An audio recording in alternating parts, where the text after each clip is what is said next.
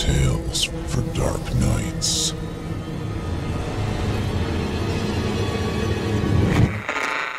Want to make sure you never miss a Chilling Tales for Dark Nights video again?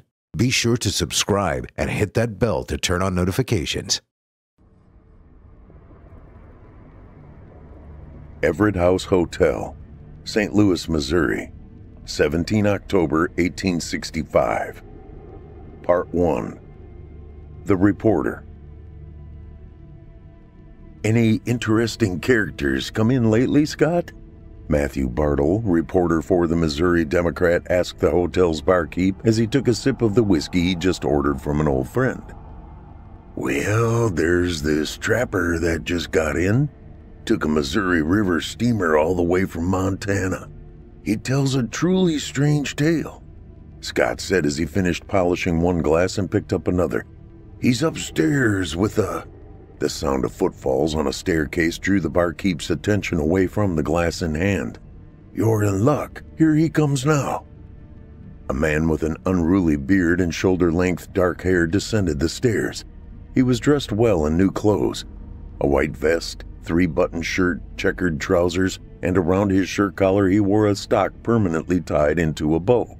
"Whiskey, Scott," he said as he took a seat, his attention on the mirror behind the bar rather than the reporter sitting next to him. "Pardon me," Matt began. "I hear you've got a strange story." The trapper took an appraising look at the young reporter. "Who the hell's asking?" "Matthew Bartle, the Missouri Democrat." He extended a hand the trapper left unshook. "Why would a fancy city reporter be interested in what a trapper has to say?" the old trapper asked, looking at Matthew over the rim of his whiskey glass as he waited for an answer. "Well, I've known Scott here a long time, and when he tells me someone has a story, it makes for titillating reading for our readers." The man stared into the mirror with a faraway look, his eyes darting as he lost himself in thought. "You'd never believe me." "Come on, trappers are legendary for their tall tales," Matthew pressed. "Exactly. This is the tallest of them all true, which is why you won't believe a word of it," he said, throwing back his whiskey. "I'd better be going." He stood to leave. "James," Scott said, causing the trapper to stop in his tracks. "I've known both of you for a long time. I can vouch for Matthew." Turned his attention to the reporter. "James stays at the Everett every time he passes through St. Louis. Now, he's normally the loudest trapper with the most fantastic stories that stretch credulity. But," the word hung in the silence of his pause, "whatever the truth to his story, it's changed him. He's humbler. You can't keep bar and not learn to spot when a man is telling the truth, pulling your leg, or outright lying. And in this, I believe him." James shook his head as he settled back onto his bar stool. "Will you swear to not write it if you don't believe me?" "I swear it, James," Matthew replied, pulling out his pocket diary to take notes. "First things first, what is your full name?"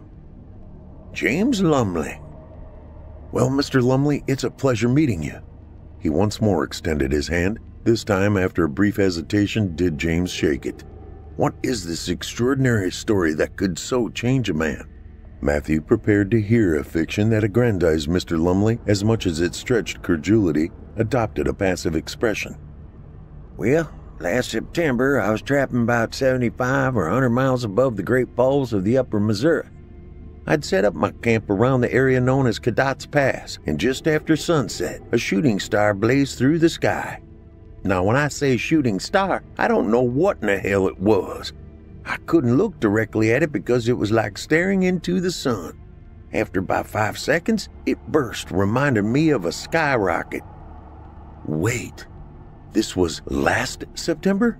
Matthew interrupted, his voice excited and his expression no longer passive but fully engaged. "Yes," James said nervously. "So what?" "Does the name Colonel Benjamin Bonneville mean anything to you?" Matthew asked as he jotted a note. "Not at all," James replied. "Well, he's the commanding officer of Benton Barracks here in St. Louis.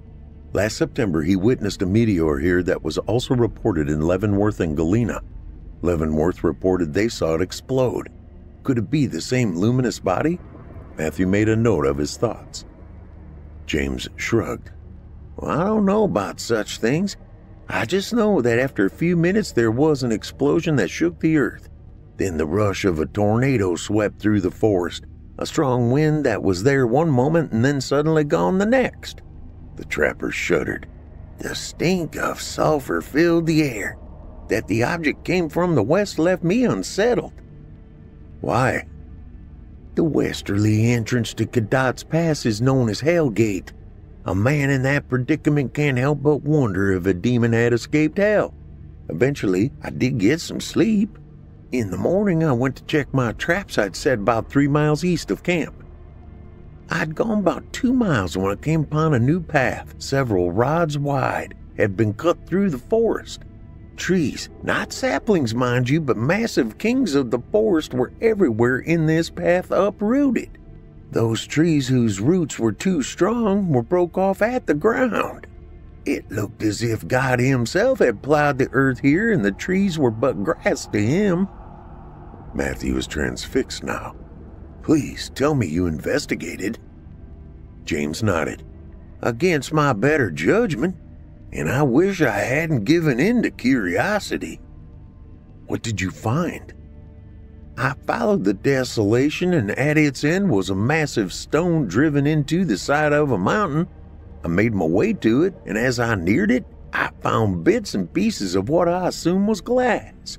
The ground was dark in spots as if water or even blood had been spilled on it. You discovered Bonneville's meteor. Matthew was scribbling furiously in his pocket diary. Did you get near it? I did. As I got close, I saw where it had cracked open and I could peer inside. It had rooms. There were pictures on the walls, but not like what fancy city folk decorate their walls with, but more like writing. What do they call it? Like they found in Egypt? Hieroglyphics? Matthew offered. Yes, James exclaimed. While it looked like a nugget of some sort of mineral, it had to be made by man. Nothing like that exists in nature. Did you go inside? Matthew asked. James once more stared into nothingness. The silence dragged, and Matthew was about to speak when James finally answered, That's my story. Matthew studied the trapper for a few moments before deciding he had enough to write a story. Thank you, Mr. Lumley. For the record, I believe you, and if you wish to read it, my article will probably run the day after tomorrow. James nodded and offered no other response as Matthew gathered his thoughts and his things and left the hotel bar. Part 2. The Gambler. James was about to stand and take a walk to clear his head when a man stepped next to him at the bar. Barkeep, the stranger said. 2 whiskeys. The good stuff. Scott placed 2 glasses in front of the man who slid one in front of James. It's common courtesy to order the man next to you a whiskey too. Scott began pouring. Thank you, James said, raising his glass. The name's Walter Dim. You can call me Walt. Hell of a story you've got. James lowered his glass and grunted. You know what I think? Walt continued. I think you fibbed to that reporter fella, saying you didn't go inside. James fixed the stranger with an icy stare. I'm no liar. I didn't say anything. Walt laughed. Well, what we don't say as often reveals more than what we do say. Is that so? James asked half-heartedly. It is. I'm something of a gambler. It's important to learn to read people so you know the cards they're holding. Walt sipped his whiskey. That's some good firewater, Scott. And what cards am I holding? I think you're out of aces and looking to cash out. Your clothes are new, so whatever you saw on that stone has made you reconsider your trade. Walt took the last swallow of whiskey, motioned to Scott to pour another. I don't want to talk about it, James responded, placing a hand over his glass. I'm not going to let drink loosen my tongue. What about a friendly game of cards? Walt said, pulling a pack out of his pocket and nodding toward the tables. An hour later, and James was looking at the pile of chips that once was his but now belonged to Walt. The other man cleared his throat and began to speak. I can tell by your face that you're all out of jacks. While money is nice, there's something I care about more than money. I love a good story, especially if it's true. Even the fantastical ones? That stretches belief? James said, letting out a sigh of resignation. Especially those, Walt said as a grin spread across his face. Well, there I was in Cadotte's Pass, James began. The sun was low in the sky, which told me it was about 8 o'clock that time of the year. Cadotte's Pass, Montana, last September. James stood in awe at the stone he witnessed break apart last night. It reminded him of a silver nugget he had seen smelted once. Right before turning to liquid, the nugget stubbornly held on to its shape, although its surface had already begun to melt. Had the smith cooled the nugget at that exact moment was the best way James would ever be able to describe the object before him. Heat, like a hot August day, wafted off the thing, and he heard strange popping and pinging noises as it cooled. Had it been any hotter, he would not have been able to get any closer to a large gash in the object. A trail of the strange glass he had followed along the gash left by its crash led inside. He was thankful he still wore his summer buckskins and soft moccasins. The hairs on the back of his neck prickled as he neared it. After spending his adult life in the wilderness, he had learned to sense when he was being watched. Moreover, he knew the difference between being watched by man and animal. The sensation he felt was neither. When he was near enough he could stick his head through the jagged gash, he called out to anyone or anything inside. "Hello?" Only his echo answered. He stepped inside. His feet barely made a sound as he stepped onto a metal floor as cool as the air inside. He was amazed at the temperature drop. Bright, unnatural light blinded him as he stepped into a dark passage. When his eyes adjusted, he could see alien hieroglyphics on the walls. James explored the object, going through random compartments. Some contained what looked like bunk rooms, others some sort of sanitation. The room that left him most unsettled had a large slab enough for a man to lay on. The slab did not bother him, but a group of hoses ending in various instruments reminded him of a short story he read in a hand-me-down copy of The Gift, a Christmas and New Year's present for 1843. In that story by a chap named Poe, a prisoner recalled a cruel death sentence he narrowly avoided when the French army saved him from the Spanish Inquisition. As his explorations drew him closer to the center of the object, which he had begun to think of as a grand river boat, but one that came from the heavens, he heard and felt a steady thrumming. The glass shards that had been strewn about the main passageways were thinning out as the thrumming became more intense. The temperature also began to rise. The lights flickered, and he became aware of a faint green glow. Finally, he turned a corner and beheld a perfect green sphere of lightning floating in the middle of an all-white room. Along the top and bottom of the walls were the jagged remains of glass that suggested it contained the energy source. James lacked the knowledge and education to comprehend what he saw, but the suggestion that this was the craft's engine entered his mind. He began to feel nauseous and ran from the room, stopping to vomit a few times until the gash he came through came into sight. He stopped in his tracks as he saw the night sky. Best he could tell, he had only been inside the thing for an hour, but as he exited, the moon's position told him it was well past midnight. James collapsed and closed his eyes tightly. Images of where he was came into his mind. He saw the craft crashing into the mountain.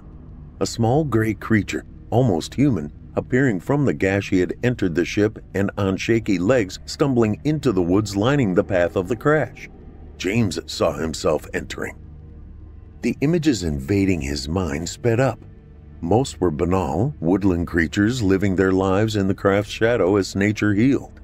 The area left largely untouched by humans until strange men dressed in green appeared. They were in horseless vehicles, every bit as peculiar as the object he had just been in. Then the object was gone, and nature returned. as did people in ever more outrageous and impractical clothes, lazily exploring the area. More horseless vehicles crunching through the path the ship made as it crashed. He fell to the ground and his mind struggled to make sense of everything he saw, including magnificent machines cruising through the blue heavens. The final thing he saw was the land completely devoid of life, a burning, hot hellscape. James began to cry at the loss of the nature he loved so deeply. A soft hand on his shoulder made him look up. He screamed as he stared into the abyss of two black almond-shaped eyes. The face those eyes were set in terrified him, a dirty gray color half of which appeared to have been burned. He screamed as the creature tugged at his clothes, pulling him to his feet. He felt another set of hands on him, pulling him back towards the ship. This one had dirt smudged on its face. One of its arms hung limply at the side opposite James. "No!" he screamed. "Let go of me, please!" His captors did not speak and ignored him as they just drug him towards the vessel and down the hallway to the room with the slab and strange instruments dangling from the ceiling. "No! For the love of God, please!" His voice grew in pitch as they laid him on the slab. He tried to move only to find he could not lift a finger. He watched as the creatures grabbed the devices and pulled them down from the ceiling towards him. Everett House Hotel, St. Louis, Missouri, 17 October, 1865. "I woke up back at my camp," James said, his hand trembling as he took a sip of whiskey. "It was early morning, and yet it only seemed a few hours had passed." Walt leaned back in his chair. "That is an incredible tale." He took a sip of his own drink, "and one that is truly hard to swallow.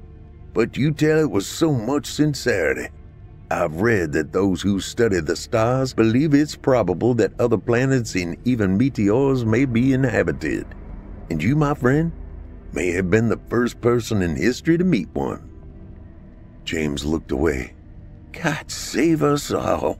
I don't know about such things. I think they are demons myself." He slammed his whiskey. "However, I know in my bones that I saw the future, and it terrified me more than the demon's hellish instruments." He stood. "Thank you for the drink, friend, but now I'm going to take my leave." He put on his hat and tipped it before turning to leave the hotel and disappeared to history, leaving behind a newspaper article and a mystery. Dear Sir, I won't pretend to feel anything other than a deep dread at the receipt of your letter. How you came by my name and of my involvement in the mentioned incident causes me a great deal of consternation, considering the effort I've made over the years to hide my presence at the event. As you correctly stated, I was indeed in Visay when the hikers passed through. After some little trouble with local government in my hometown, I was spending time there on the down low, as I understand the expression is. I had not met the group before, but we had a chance to meet during the purchasing of food, and I found them friendly and forthcoming. And I'll admit that their little expedition seemed an enjoyable one to me, though I had not their experience in climbing and mountaineering. My hesitation on whether to join them or not originally led me to start out alone on my own journey, on a somewhat parallel route, though with a different destination.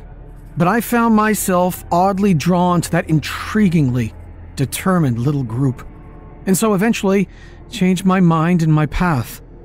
They had taken the first part of their journey quite easily, and I was able to catch up with them in the Highland area around, I believe, the 31st, after Uden had already departed the expedition due to injury. The lone female member of the group, Lyudmila, seemed pleased to have more female company, and the group as a whole welcomed me as a friend. It warmed my heart. After all, I could have no idea what was to come. The first sign that the journey would not be what we hoped was the worsening weather conditions, sharp snowstorms that destroyed our visibility, and as a less experienced hiker, I found this quite disconcerting, but the rest of the group were made of sturdier stuff and were not so fazed. even when it transpired that we had become a little lost and had deviated from our path, finding ourselves towards the top of the Cadotte. They merely decided that we should set up camp, Igor stating that it would be a good practice of slope camping and not wanting to lose the height we had conquered. Oh, that we had been more cautious, been less eager. Despite the presence of women in the group, we shared one tent between the 10 of us, and practicality being far more important in the circumstances than propriety. It was actually Lyudmila that woke up first that night, her movement waking me. Can you hear that, Veta? She asked, and the concern in her voice made me hesitate. In the silence of the night for several moments, all I could hear was the gentle breathing of our companions. And then there was a crunch of snow outside, and a sharp noise like the heavy breath of a large animal, a bear perhaps, though we were aware of nothing like it in the area. Lyudmila and myself, we froze, our eyes locked together, and then she reached over and gripped Igor's arm. His eyes opened blearily and focused on us, and I saw his expression grow puzzled as he watched me press a finger to my lips. Huh? What? He sat up carefully and he stared at us, a question on his face. In answer, I just pointed to where the sound seemed to be coming from. It was closer now, and whatever it was seemed to have its face pressed to the side of the tent, as I could hear it sniffing along the bottom of the material. I was aware of the other members of the group awakening, slowly sitting up, their bodies still and silent as they heard the thing outside investigating us. I don't know what we all felt at that moment. Some fear, certainly, but perhaps not terror. A large animal does not necessarily mean a predator after all, and our tent was sturdy in any case. I caught Igor's eye, and his calmness soothed me. The thing outside was moving around towards the front of the tent, towards the opening that we believed to be securely tied. And then, the noise. Oh God, the noise! I can't describe it fully. Something like a scream, but furious. Somehow high-pitched and shrieking, and yet with some lower rumble of bass that seemed to make the ground shake beneath us. There were cries of fear within the group, and we grasped each other. At my side and absolutely terrified, Jiry snatched his knife out of his bag, and he slashed it through the side of the tent. The slit he made was easily big enough for him to fit through, and he fled out of it, followed quickly by Georgie. As the thing outside pushed against the front of the tent, the rest of us surged forward towards this escape route, briefly bottlenecking, whilst behind us that awful roar grew louder, and then we were free and fleeing down the slopes towards the nearest shelter we could find. I don't know how long we ran. Freezing, terrified, and pursued by that creature before we saw the woods ahead of us and we barreled in. We scrambled into bushes and up trees, breathless, and trying to make each other out in the darkness as well as to see if that thing had followed. There was silence around us, and I think we all dared to hope that we had escaped. But whatever elation could have been in store for us was quickly dashed by the realization of our situation. We were outside, in the freezing cold, most of us without shoes even, and with no way to find our way back to the dark, to our belongings. I'm not sure how long we cowered there before we realized that we were going to have to at least attempt to return back the way we came. Georgie and Jiry were already beginning to succumb to the first signs of hypothermia. I heard Zenaida shushing Jiry, who was shaking violently and hissing about his bare feet. There were hushed discussions of starting a fire, but I think we were scared that it would bring the creature back to us. So cold. Igor made the decision that the rest of us would stay in the woods, while he, Zenaida, and Rustam would attempt to return to the tent to fetch clothing and provisions. They left soon after. We never saw them again.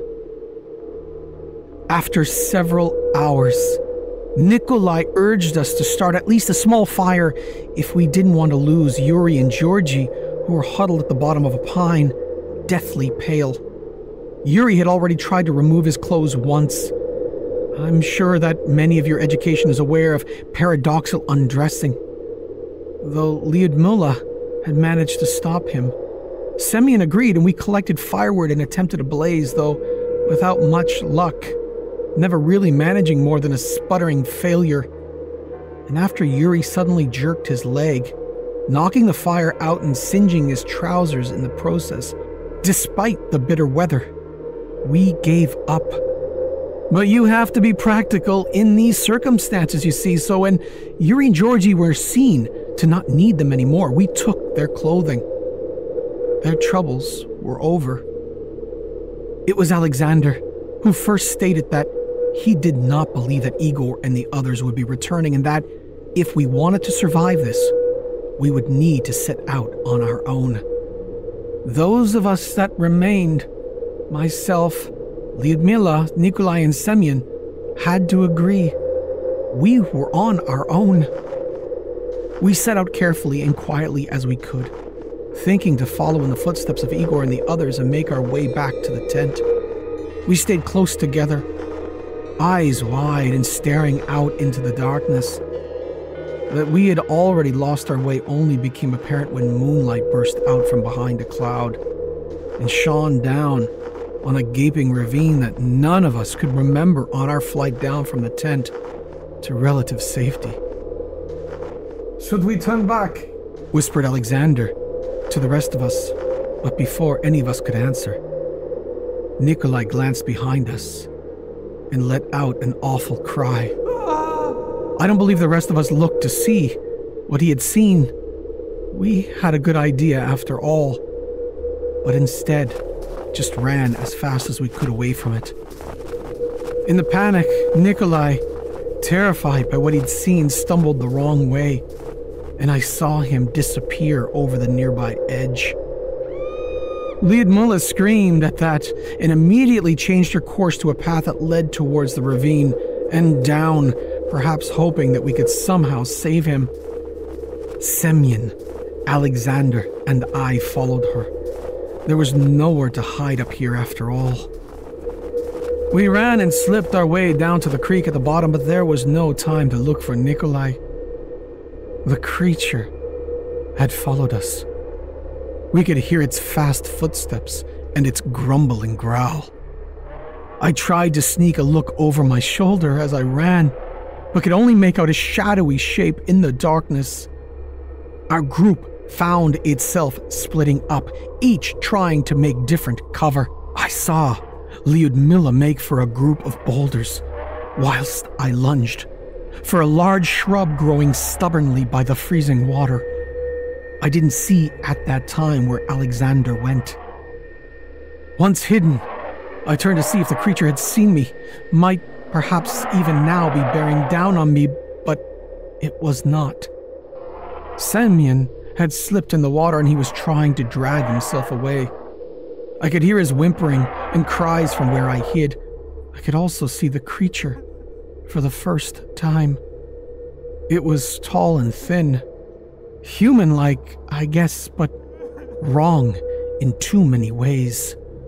In the moonlight, I could make out unnaturally long limbs, jutting bones.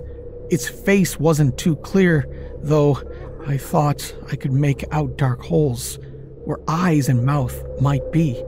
It was bearing down on Semyon, who had twisted round to face his attacker. Brave man. The thing leaned down towards him and screamed. The noise was worse than before, again with that strange split of high and low resonance. With wide eyes, I saw Semyon's face contort in pain. And then I looked away, squeezing my eyes shut. I heard a dull crack, like the crunch of bones, and then silence. I peered out. Semyon was slumped back in the water. Dead, I had no doubt. The thing was standing where I'd seen it last, its back to me. It was unnaturally still, like a statue. I glanced over to the boulders where I had seen Lyudmila, and I saw her, peeping out as I was, her eyes on the monster. I realized immediately that she intended to run. Her cover was not as good as mine, and it was as apparent to her as to me that if the creature turned her way, she would not be hidden. She carefully moved back. Whether the creature had supernatural hearing or some other unknown sense, it turned immediately, those dark holes of eyes seeking Lyudmila out. She screamed and turned to run, but good God, it moved so fast. Those freakish limbs eating up the ground between them, its spidery hands grabbing her arms, pulling her up in the air. For a second, it just stared at her face as she writhed in its grip, and then gave its banshee wail. This time, I didn't look away, though sheer terror has purged much of what I saw from my mind.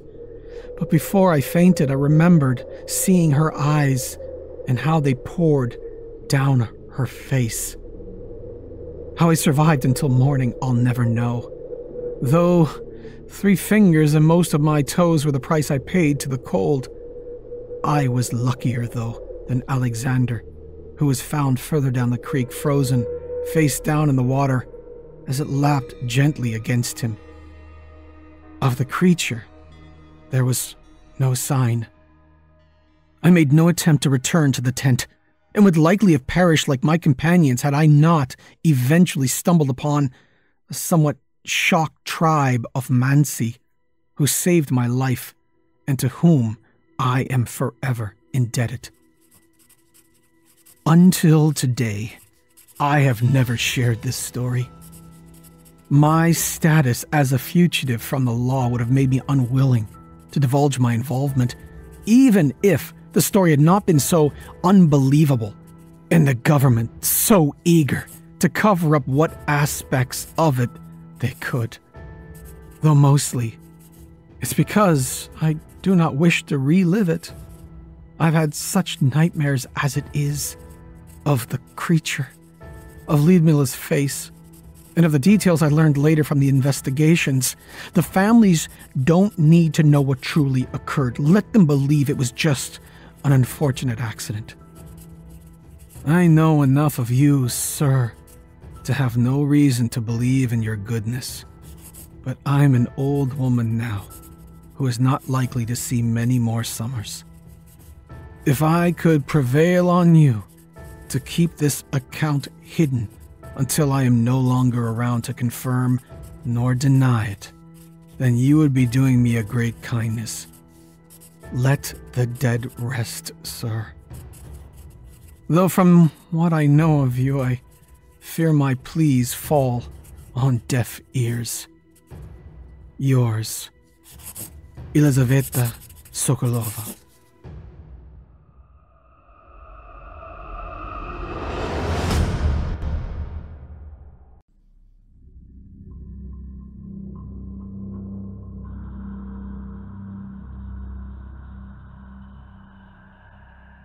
How does it feel?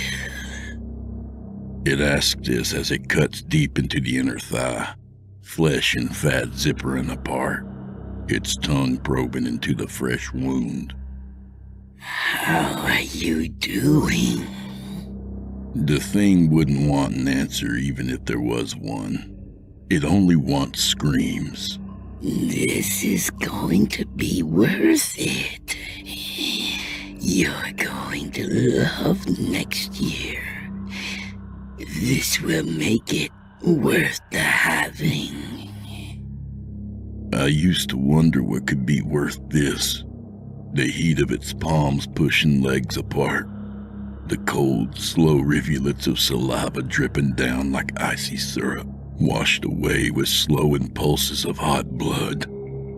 That single tooth in its lower jaw, barbed and curved. That awful, knowing smile from the puckered sphincter of its mouth. This year, I finally understand that phrase. Worth the having. This year, the final year of our horrible agreement. The thing still uses that word, agreement, as if I wanted any of this. I understand it all. 22 years ago, I cut across the backyard of Mikey Slater's dad's house. This was the night before Halloween. The night I'd later learn that thing would stretch its legs and go for a walk. The thing was the reason for the season.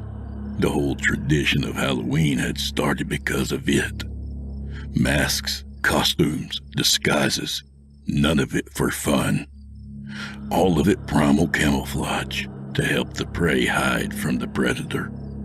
Nobody remembers that part of the tradition anymore. Not even the thing itself. It just knows to walk the night before Halloween. And it walks to me.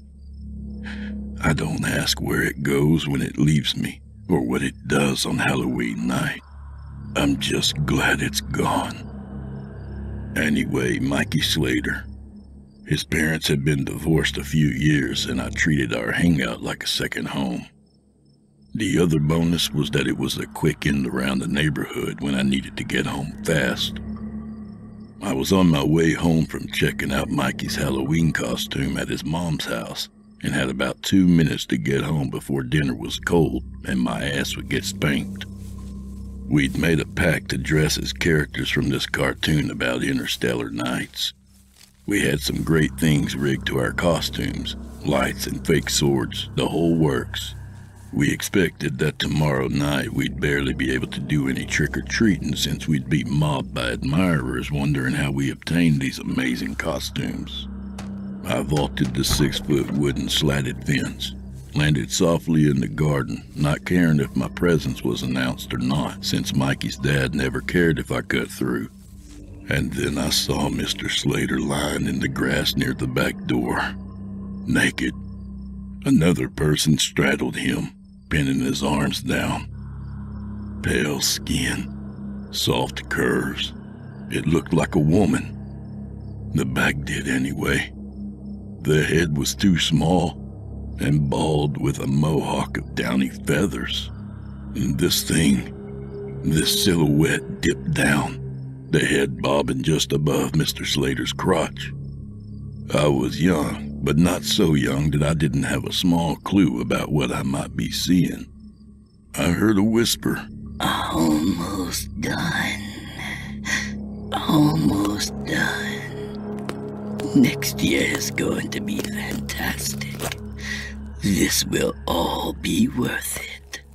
And Mr. Slater replied, No. No, no.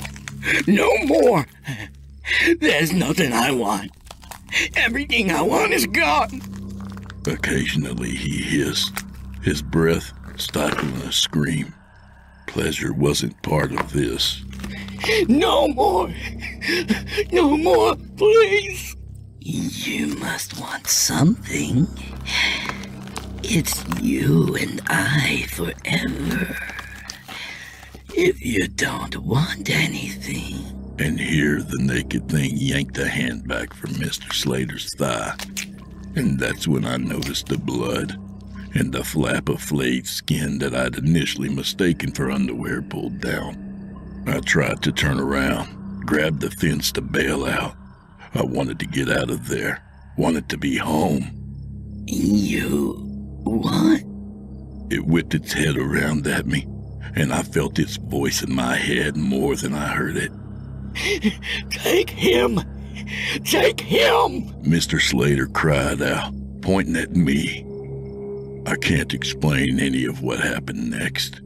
Can't explain the face I saw when I locked eyes with the thing. Can't explain the speed with which it moved. It crossed the yard in 3 hitching strides, seizing my ankles as I tried to get out of the yard.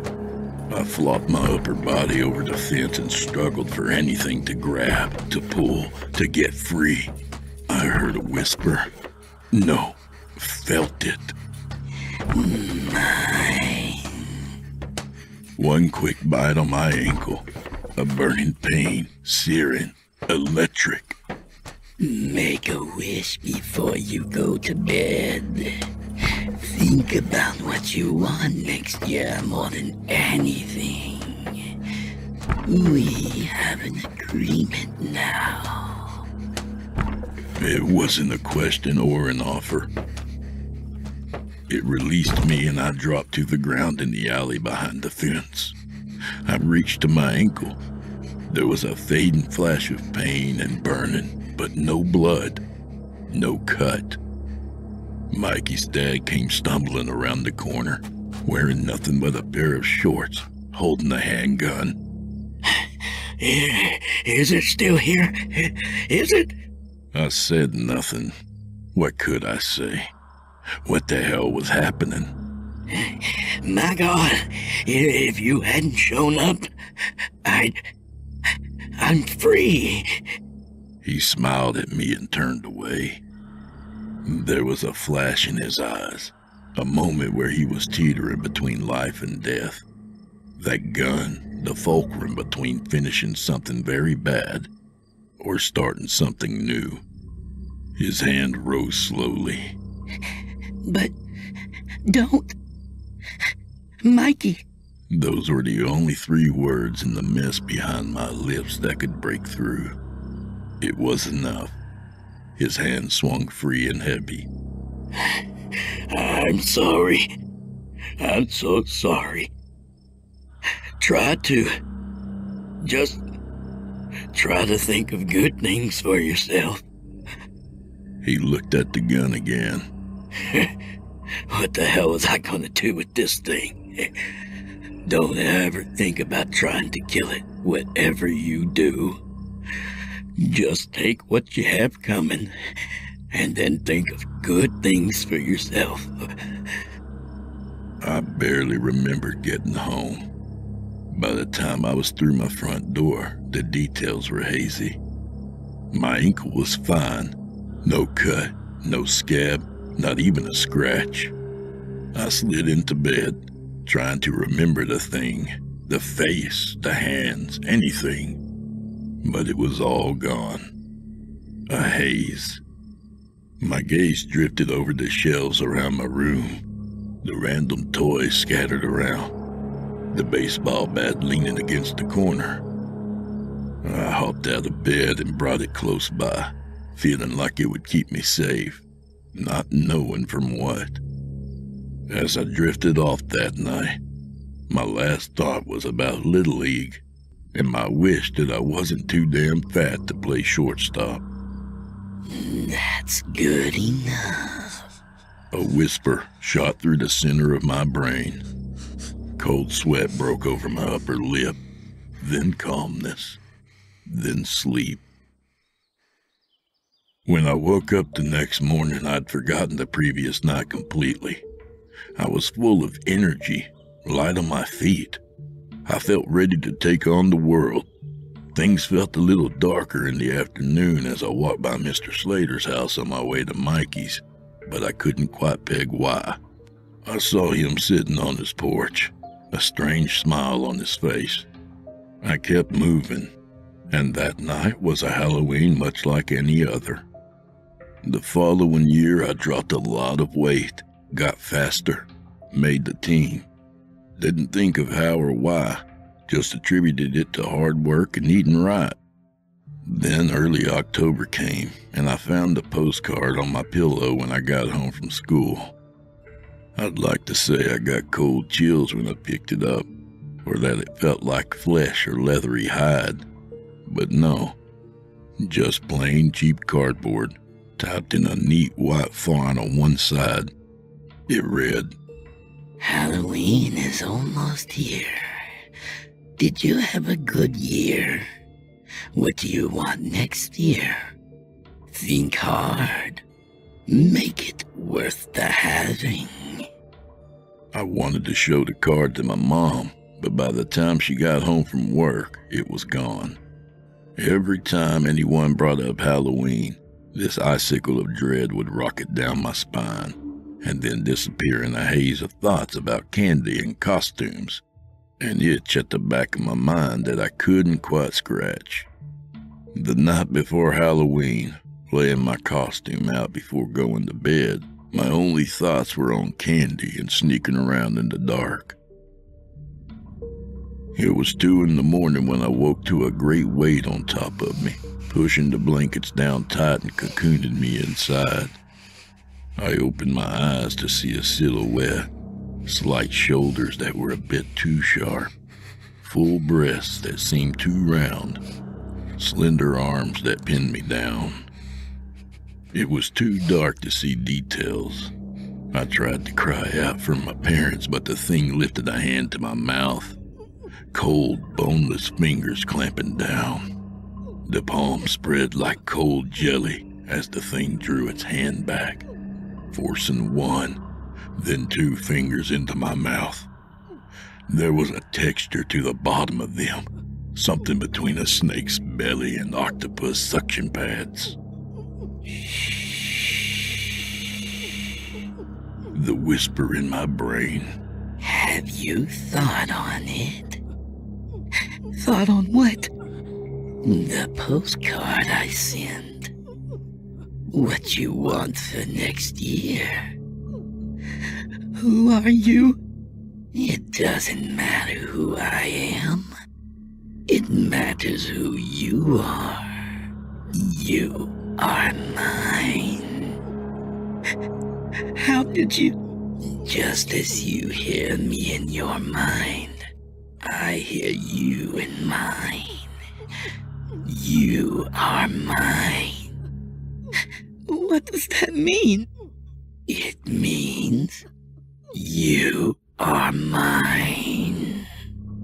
I felt the thing rock down with its pelvis, grind into my stomach. The agreement is not without benefit to you. I didn't agree to anything. Does a fish agree to feed a shark? Does a tree agree to be struck by lightning? You are mine. The thing drew closer to me, and I squeezed my eyes shut. Everything grew bright until I could make out shapes, then colors. Then I could see it in front of me. You don't need your ears to hear me, nor your eyes to see. You are mine. It was mottled in gray. The torso was curved and sensuous, but the head, that too small head, the puckered sphincter of a mouth that prolapsed in and out, exposing that single jagged tooth. The 2 giant eyes, bulbous and red, shot with veins but no pupils. The 2 smaller green eyes in between. No ears, no nose. The tuft of white feathers in a stripe over the shining bald skull. Squeezing my eyes shut tighter only seemed to draw out more clarity. You need to understand how this works. I will show you. Think of a woman you desire. I couldn't. I was 12. There wasn't desire yet, only a strange fascination. An occasional stern if I saw a woman on TV in a swimsuit, or that time I sneaked a peek at my dad's private magazine collection. The thing on top of me changed. Hair grew. The head filled in. The face melted and morphed into the perfectly sculpted features of that lady from Beach Patrol who had just done the cover shoot for Playboy. Bronze skin, swaying breasts, A sculpted collarbone, skin coated in a sheen of sweat, just as I'd seen her in the centerfold. Better.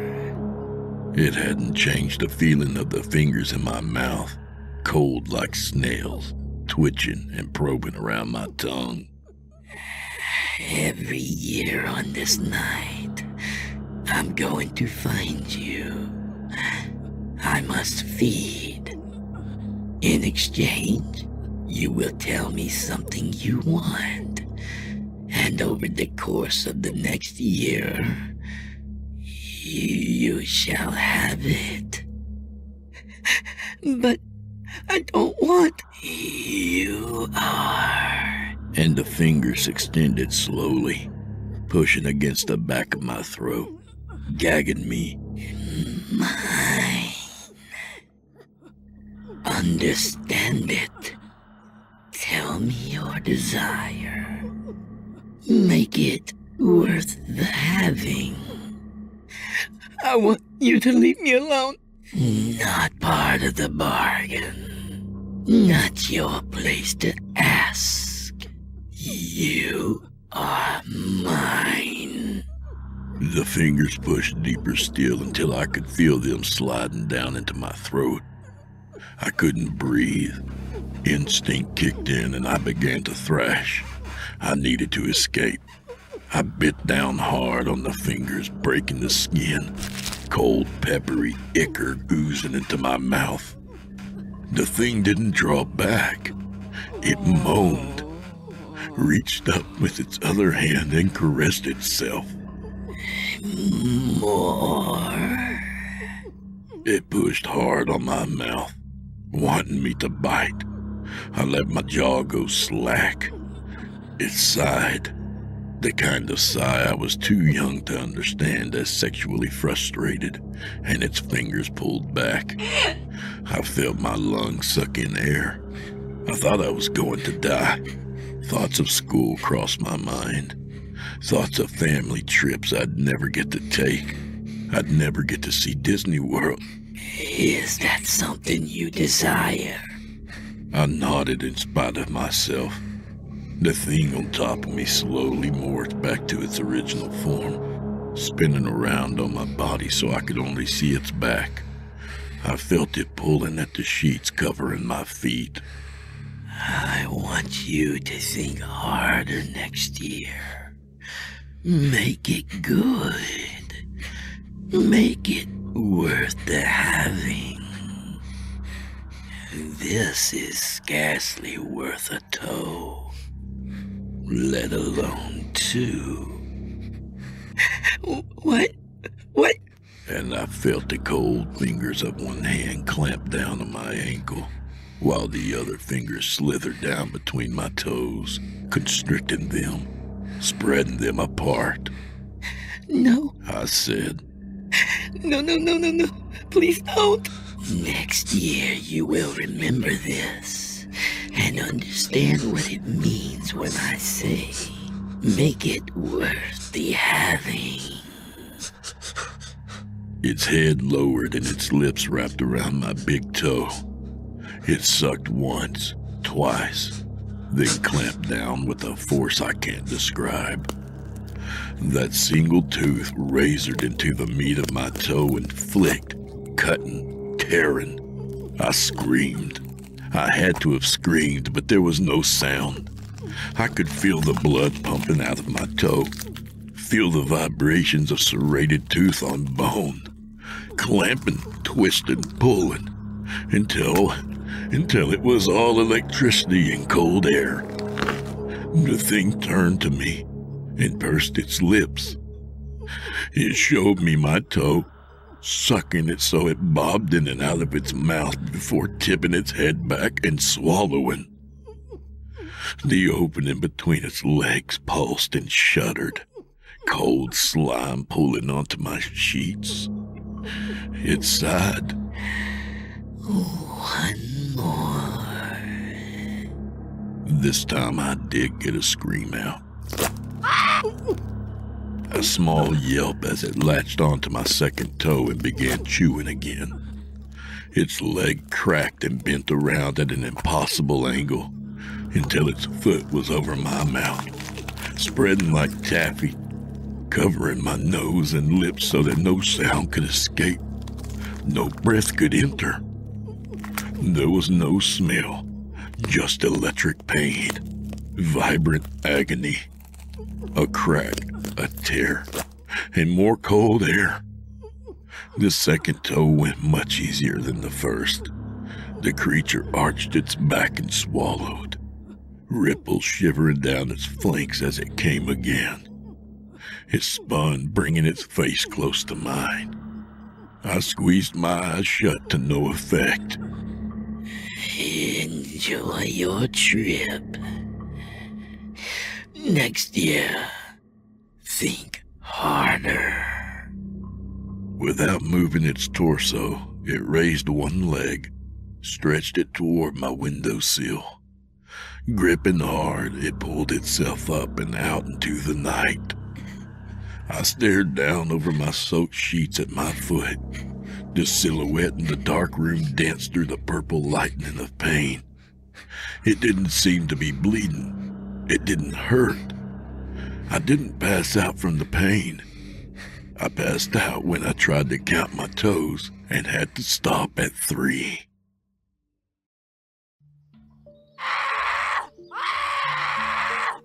I awoke screaming as I felt someone shaking my shoulder. Unbidden, I saw that face, round and leathery and purple, hovering inches from mine. Honey, it's okay. When I opened my eyes, I saw my mother's face. Are you feeling okay? Your bed is soaked. Did you wet the bed? I burst into tears, kicking at the sheets until they came free. I could feel the burning sensation in my toes still, the raw wound scraping at the fabric. No! I shouted. Look what it did! Look what it did! I held my foot up. 5 toes.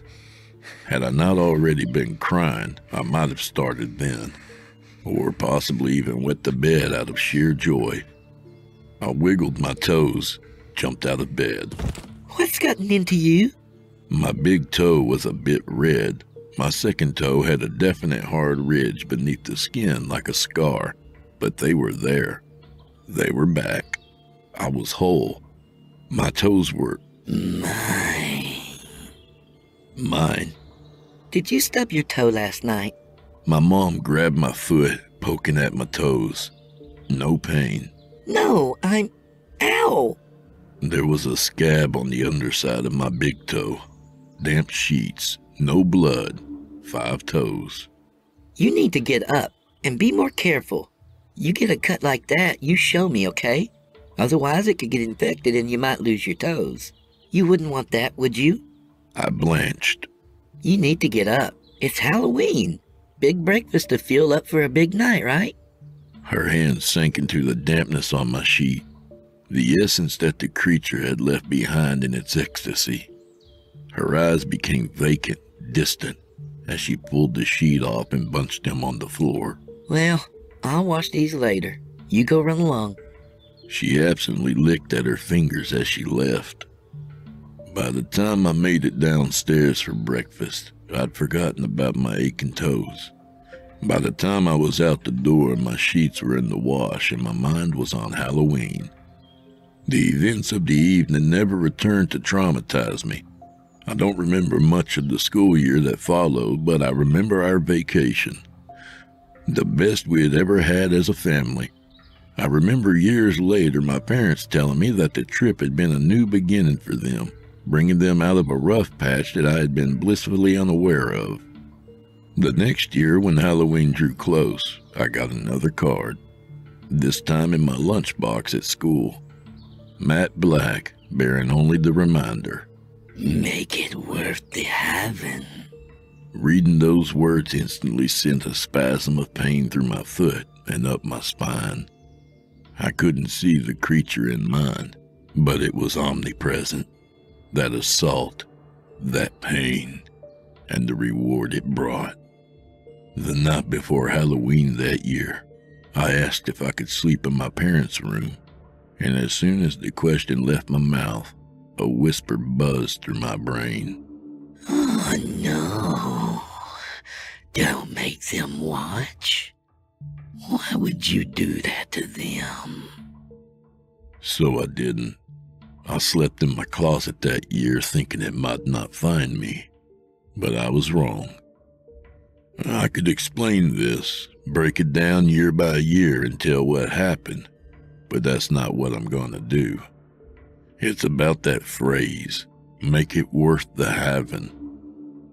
That second time, it stood at the door of my closet, towering over me, taking on features it must have thought looked friendly. The face shifting from Santa Claus to Jesus to cartoon mice and rabbits.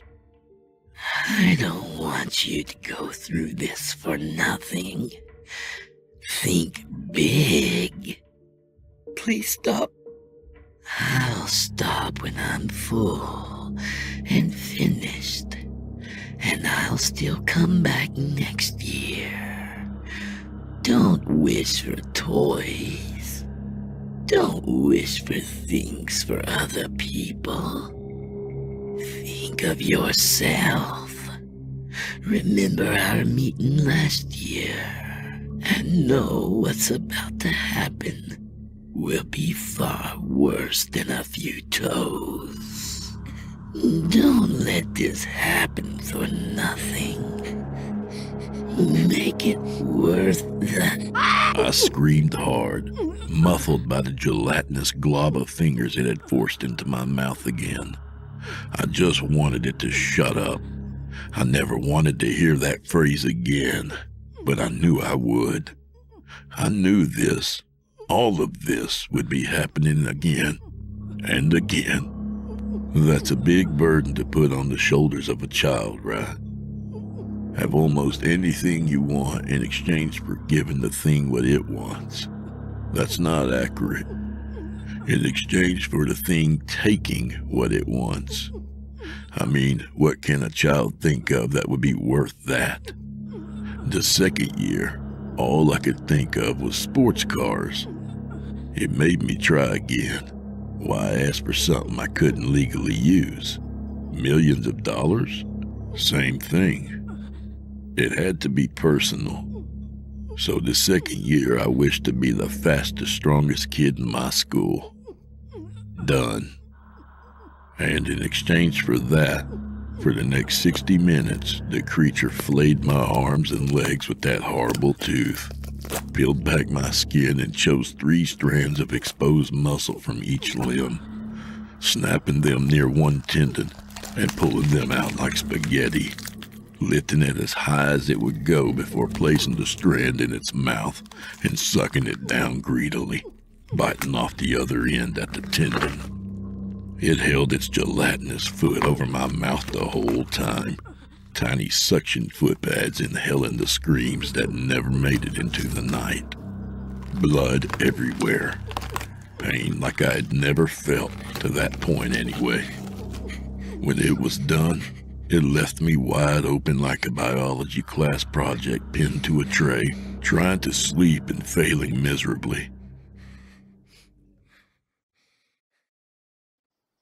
I passed out at some point and woke up in the morning, mildly sore but fully intact, testing out my newfound strength on my dad's weight bench by the end of the day.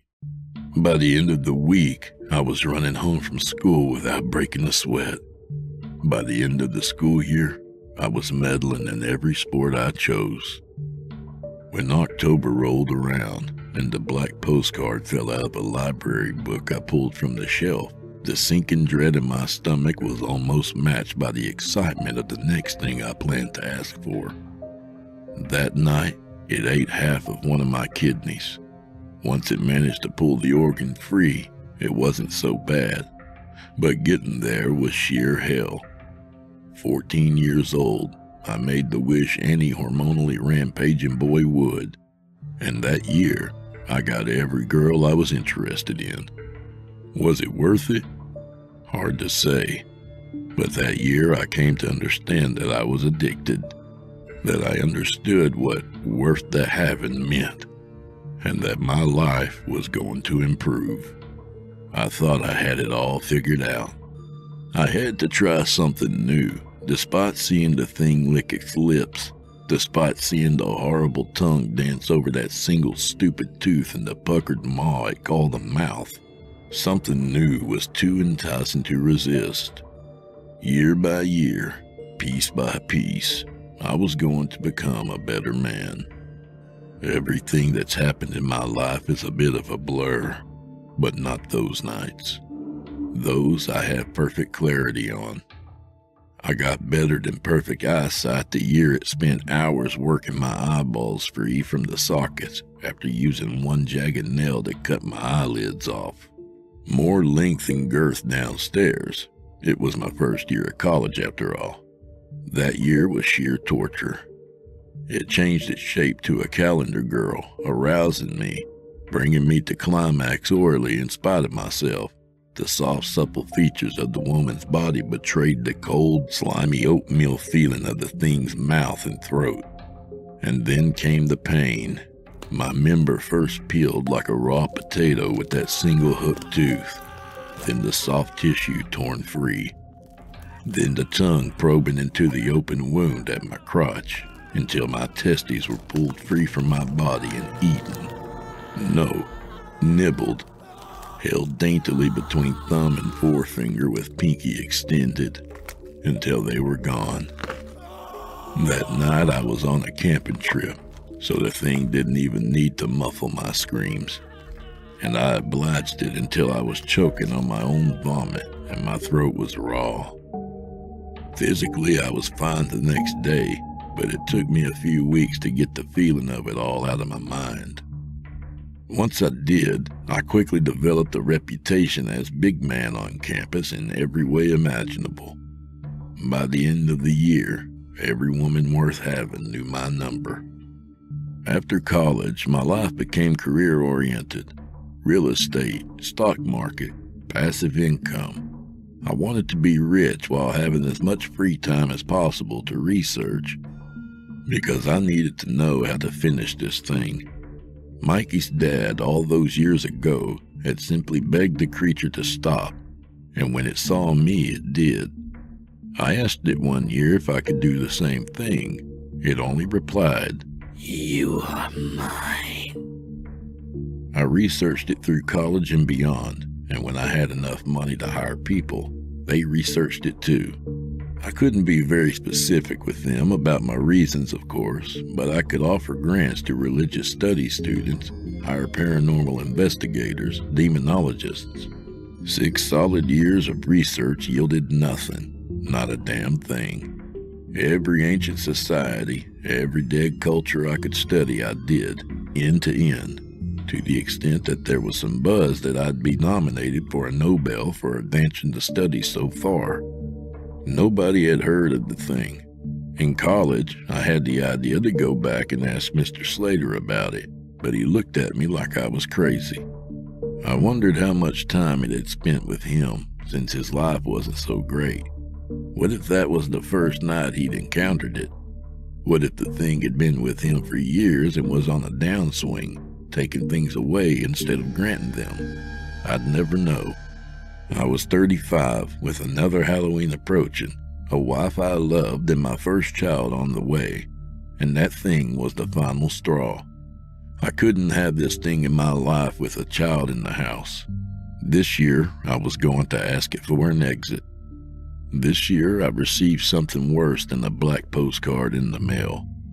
This year, the afternoon of what I'd come to think of as visitation night, we had to rush to the hospital.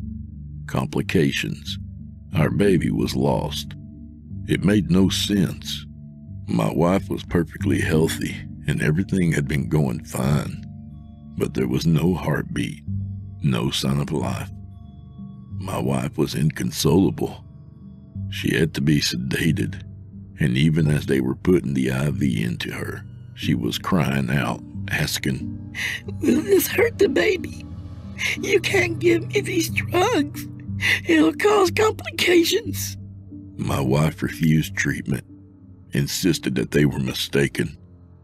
We went home, the doctor pulling me aside to suggest that we let her rest a few days, then discuss inducing labor to finish the procedure. Finish the procedure. Just like that, our baby had somehow progressed from human being to benign growth. A mole to be scraped off, a boil to be lanced. All of those cardboard pumpkins hanging on the wall, smiling, calm. That stupid friendly skeleton on the door. They were the only witnesses.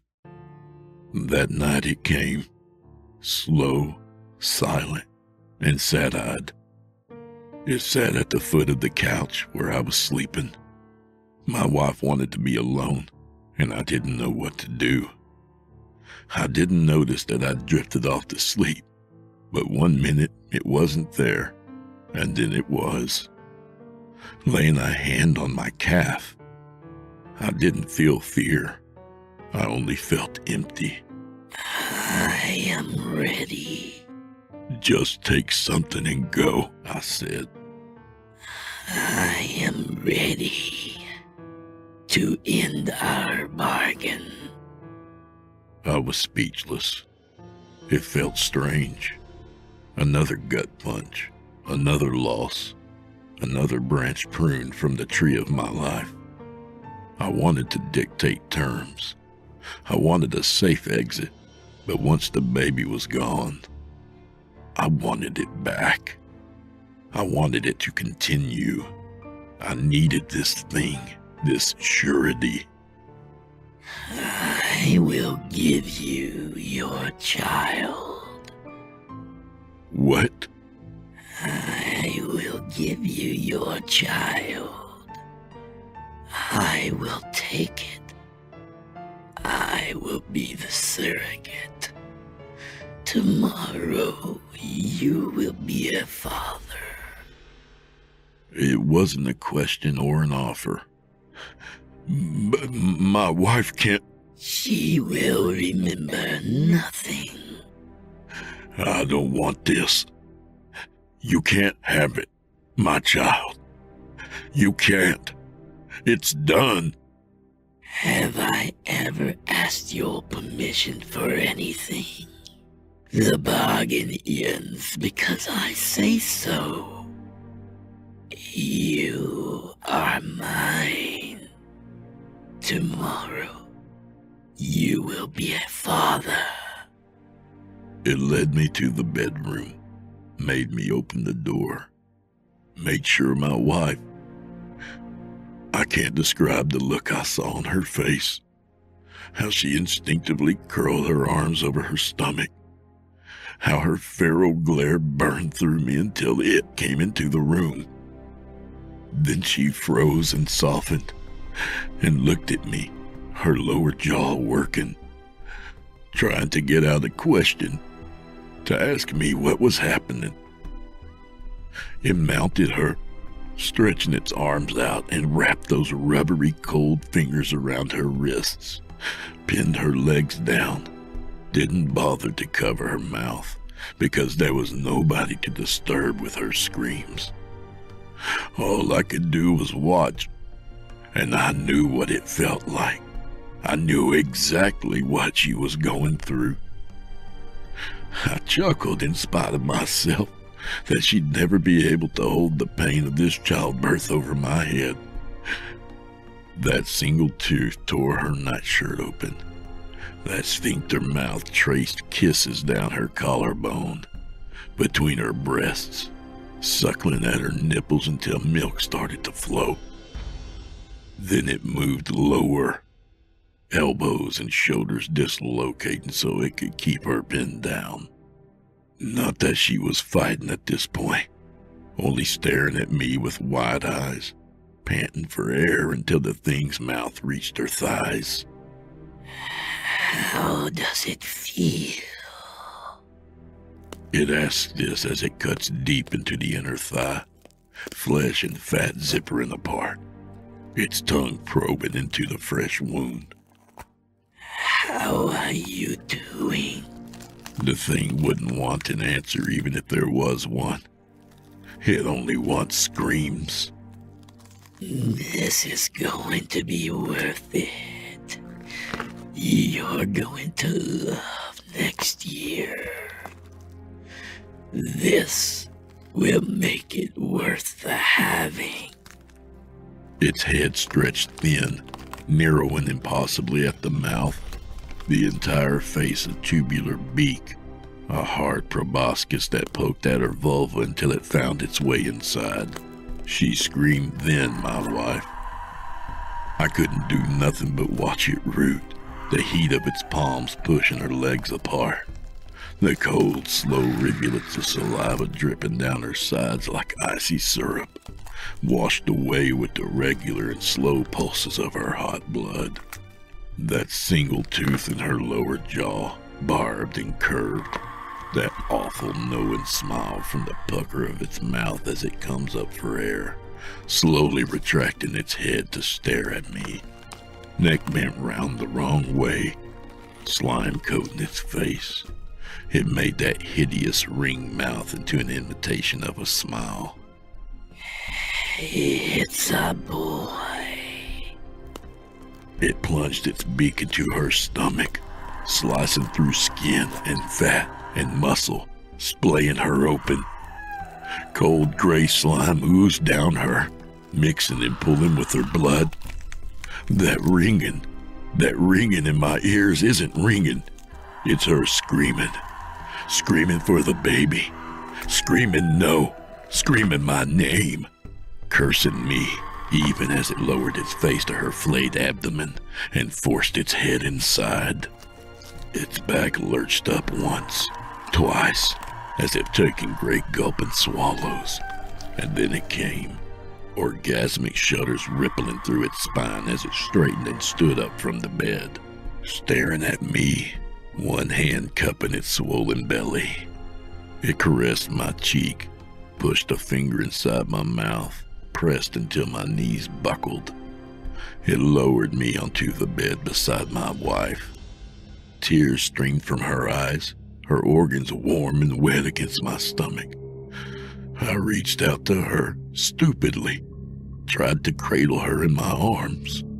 The thing stood above us and arched its back, convulsing, straining, eyes swelling until the veins that laced them burst and bloody tears flowed. It straddled her, crouching lower and lower until it positioned its vagina above my wife's open torso. It pushed until it came, until a child came. A membranous sac slid out of its dilated opening and landed inside my wife.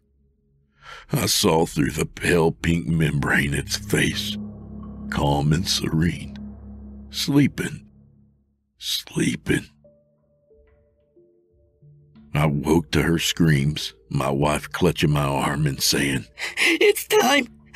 Holy shit, it's time! They were wrong! My water broke! Do you feel it? I climbed from the bed, soaked, but not in her blood, but amniotic fluid. Aside from that, the sheets were clean in a way my memory could never be. And we drove to the hospital, and I strode through the doors like a champion, pushing her wheelchair through the throng gathered there. I stared at the confused faces of the nurses and doctors and told them it was time. They checked signs. They double-checked charts. They made me sign waivers promising not to sue over all the stillbirth confusion. These things happen sometimes. We will, of course, be paying you for your pain and suffering in exchange for... I told them to shut the fuck up and do their job. We could discuss it later. There would be a later. There would be a rest of our lives, and that's all that mattered. You are all that mattered. Our son. My son. Mine. I'm telling you all of this now before you understand it, because I never want you to hear it again. I never want you to know about any of this. It's gone. It's gone and it won't come back. It always keeps its promises.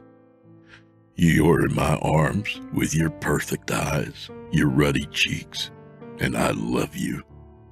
More than anything, More than everything, I'm laughing at your gurgles, your tiny nose twitching, your perfect little ruby lips when they stretch into that smile, that same kind of goofy smile your mother gets, your happy little gummy mouth that looks perfect and normal, except for that one thing that confused the doctors. That single, smooth, tiny tooth breaking through your lower gums. Doctors say this isn't unusual. They call them natal teeth. I know better. You yawn wide, showing me that tiny ivory blade. And you stare at me placidly. And I can only think, worth the having.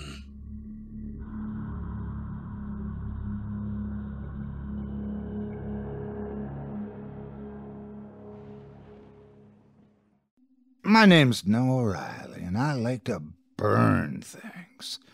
It had all started when I was 9, after my parents separated. Custody was granted to my mother, since my father had taken the opportunity to jump ship, probably to start a new family with the tart he had an affair with. It took my mother less than a year to catch another man's fancy, one that went from boyfriend to fiancé in record time. My new stepfather had no interest in children. The longer they were together, the more my mother's focus strayed away from her son to keep her new love plump and happy. Having no friends at school and no desire to be home, I often wandered aimlessly. I enjoyed finding anthills and reflecting the sunlight with my chipped magnifying glass, burning them until their little bodies went pop. Sometimes the head survived. It was on a day like that, on my way back home, that I found a tiny discarded box at the park. 5 little matches were inside. I struck one, just like they do in the movies. The small tongue of a flame amused me. It was a nice, tingly feeling. I used 2 matches on 2 separate days that week, burning chunks of paper in the backyard. It helped me feel better when the days got hard, as though I were burning that day away. Good riddance. God knows I couldn't turn to my mother. Her thoughts were always somewhere else, a place where I didn't matter. Of course, when I used the last match on her new carpet, it caught her attention. She forced me to attend a treatment program for young fire starters. It didn't come home with me. It was 2, maybe 3 a.m. on a Tuesday, when I cut across the vacant parking lot, every step as furtive as possible. I was 18 then. My eyes were locked on the target, a large industrial bin situated outside of a construction site. Impregnating its big red body was an overflow of trash that had accumulated over the week. Perfect, I'd thought, when I spotted it the night before. Simply perfect. Not far from home, not too close either. I ducked behind the bin. A deep exhale seeped out of my lungs. What a thrill! Like a buried seed deep inside myself, finally cracking open. For years I'd cultivated that seed. Even as a young boy, I'd burn broken toys or I'd toss firecrackers in mailboxes. Never once caught, mind you. The only good thing that came out of the middle school for me was learning how to make a flamethrower. All you needed was a can of aerosol spray and a lighter. A discovery that led to the permanent scar over my left eye and a lack of eyebrows. Nothing ventured, nothing gained. Pulling a white container out of my jacket, I squeezed an arc of colorless liquid over the bin's contents. I circled the red rectangular body 4 times, soaking as much of the compacted waste as possible. Then the coup de grace. I pulled a box of matches from my jacket. Igniting one of them on the striker, I couldn't help but take a moment to appreciate it. How the small flames swayed and danced in the air. With a sharp flick of my finger, I tossed the flame into the marinated pile. There was a whoosh, followed by a burst of light. The fire erupted out of its throat in a borealis of orange and yellow. I was in awe, mentally fixated by the growing kindle, the deep crackling sounds, the new scents scarring the air. At that moment, I knew what true pleasure felt like. Unfortunately for me, the pleasure would be short-lived. While mesmerized by my creation, I'd failed to notice a different set of lights pulled up behind me. On the ground, hands where I could see 'em. Two officers approached, their weapons drawn. I followed their orders. It was too late to run. My head was pressed firmly against the asphalt, my wrists choked with handcuffs. Still, I did not allow the dancing embers to leave my eyes. I was given 6 years, 4 in prison, and 2 on supervised license. My first cellmate was tall, bald, somewhere in his 30s, and missing an eye. The glass eye he once had was confiscated after he was caught trying to smuggle in illegal substances within the socket. He called it his secret pocket. It was evident that I had never done time before, and he took it upon himself to show me some tricks of the trade. Cellmates I would have down the road were never as eccentric, but thankfully not problematic. The doors unlocked every morning at 7:45. I was kept from kitchen duty, and only given tasks that it didn't include fire, most of the time, laundry service or warehouse duty. The day-to-day jobs were menial and mundane, but better than sitting in a cell with a dullness gnawing at your skull. Nights were the most difficult. Sleep felt like it was an entirely different span of existence. I could only sit there, listening to the echoing footsteps, the awful snoring from the top bunk, and the hysterical wails from the psych units. But those weren't what kept my thoughts so active. It was the withdrawal. I'd have killed to see that blaze again, how it swelled like a fiery cloud, how it whipped tendrils of smoke into the air. Instead, I was trapped, shivering, and dribbling with sweat begging for that same release. On the day I was discharged, they sent me on my way with $75 in my pocket. The sky never looked so blue that day. Finding a job can be difficult for anyone, but for an ex-con, it was, close to impossible, unless you had connections. And give that ex-con dark skin, a scar above his eyes and no left eyebrows, they may as well be hiring Freddy fucking Krueger. I answered countless ads, collected a heap of applications, and rewrote my resume dozens of times to make it look decent enough, but no amount of polish could soften the blow of the question. Have you ever been convicted of a crime? Check no to be considered. Check yes to be tossed into the furnace. There was no deal breaker. Don't call us, we'll call you. Freedom is good, but it wasn't long before I realized that the sentence didn't end when the gates opened. Despite the stigmatized cross I was forced to bear, there were always silver linings.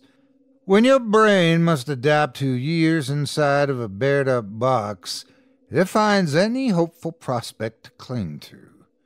My mother had left me in her apartment and whining lemon of a car. Every room smelled like musty perfume fused with old candle wax. The bed was painfully hard and springy. The ever-building worry rolled around inside of me like a pocket of gas, trapped inside a piece of coal. Just one light, only one small piece of charred paper in the parking lot would be enough to get me through the week. Still, I resisted the urges. I'd successfully eluded it for years now, thanks to time and a lot of behavioral therapy. Whenever the seed started to burn, I knew how to extinguish the flare. Miraculously, I was able to land an interview. The hiring position was for a graveyard shift at Hitchhiker's Haven, a family-owned gas station run by a man named Bennett Crawford. I rehearsed the interview dozens of times, drawing up every possible question I'd be asked, and a golden answer to counter them. Hitchhiker's Haven sat along a rural stretch of road between Redmond and Sisters, the two closest towns for miles.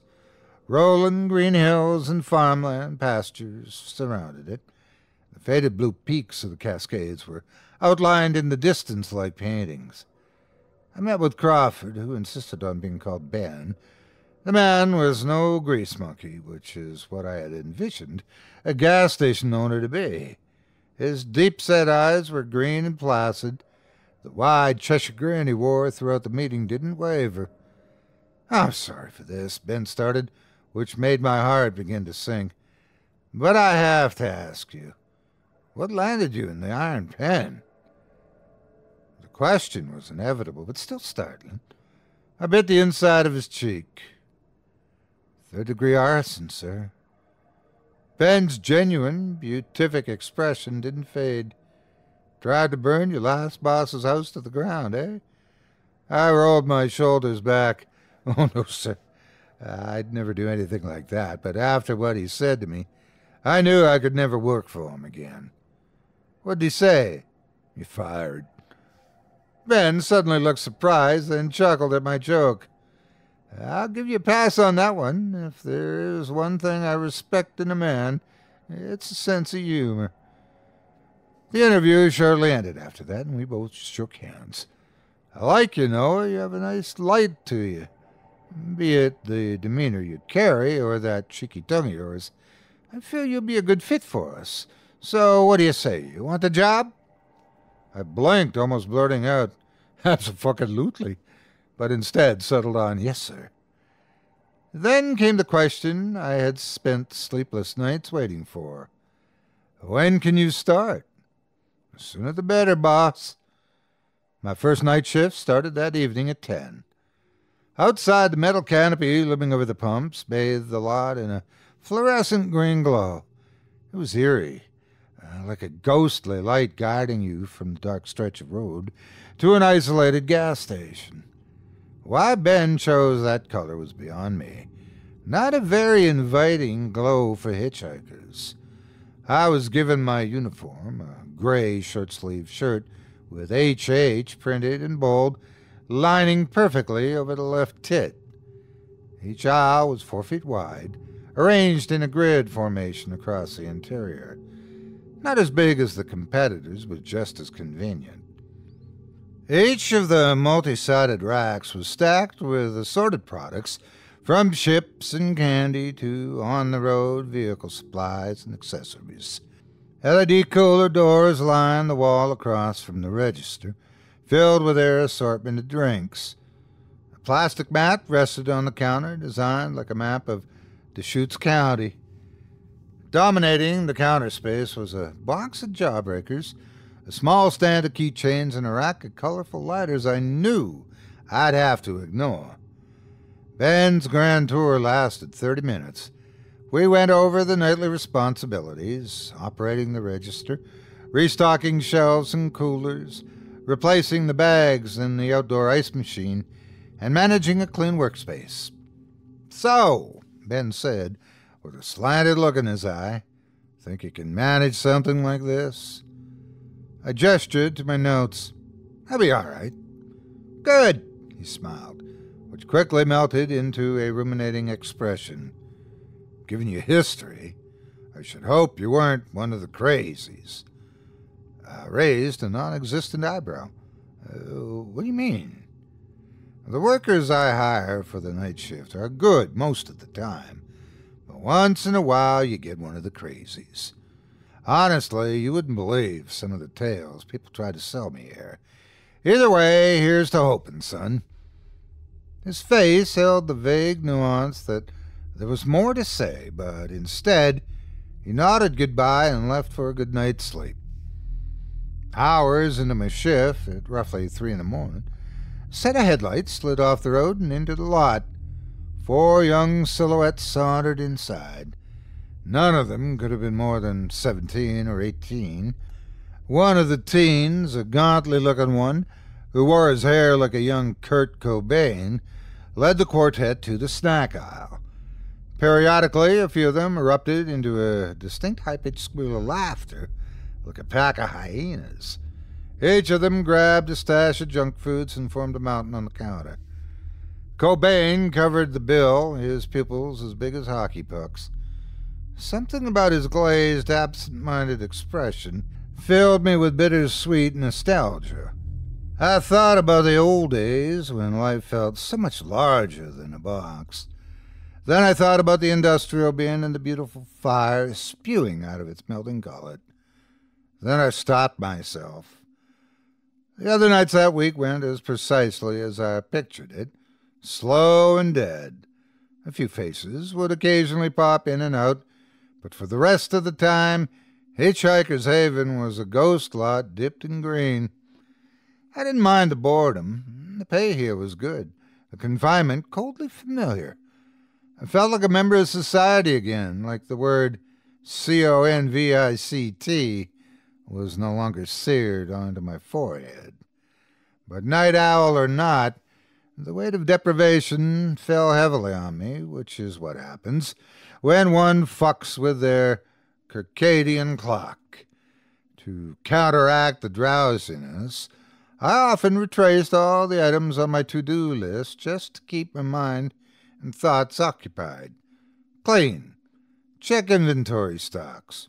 Clean again. I scoured Outline for survival tips, ate healthier meals sometimes, and dubbed caffeine my new god. Then, during one of those nights, it started to rain.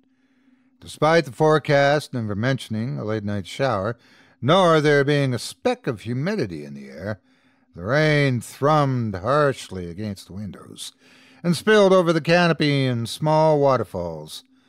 The automatic doors slid open, and a person inched their way inside.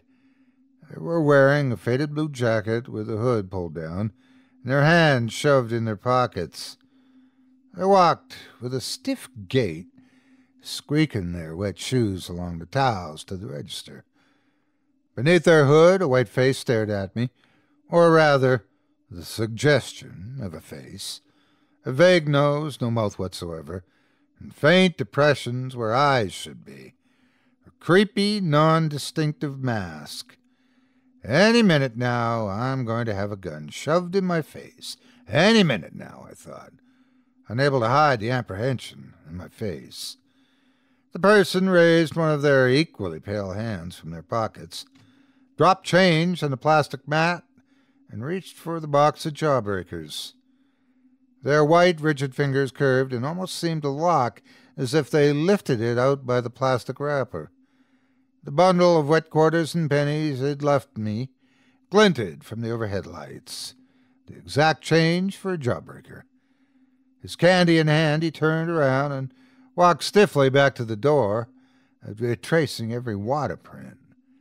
When the door slid closed behind him, his vague outline passed between the green-tinged pumps and sank into the night's dark pellicle. I let out an eased breath, thankful he hadn't whipped out a gun from his pocket and demanded everything from the register. But that didn't explain the mask. Why wear something like that if you weren't going to rob the place? As I sat there and pondered it, I'd realized then the rain had ceased. It wasn't difficult to get my bearings back for the rest of the shift. In prison, you saw all kinds of weird shit and the crazies that go along with it. Was this what Ben had warned me about?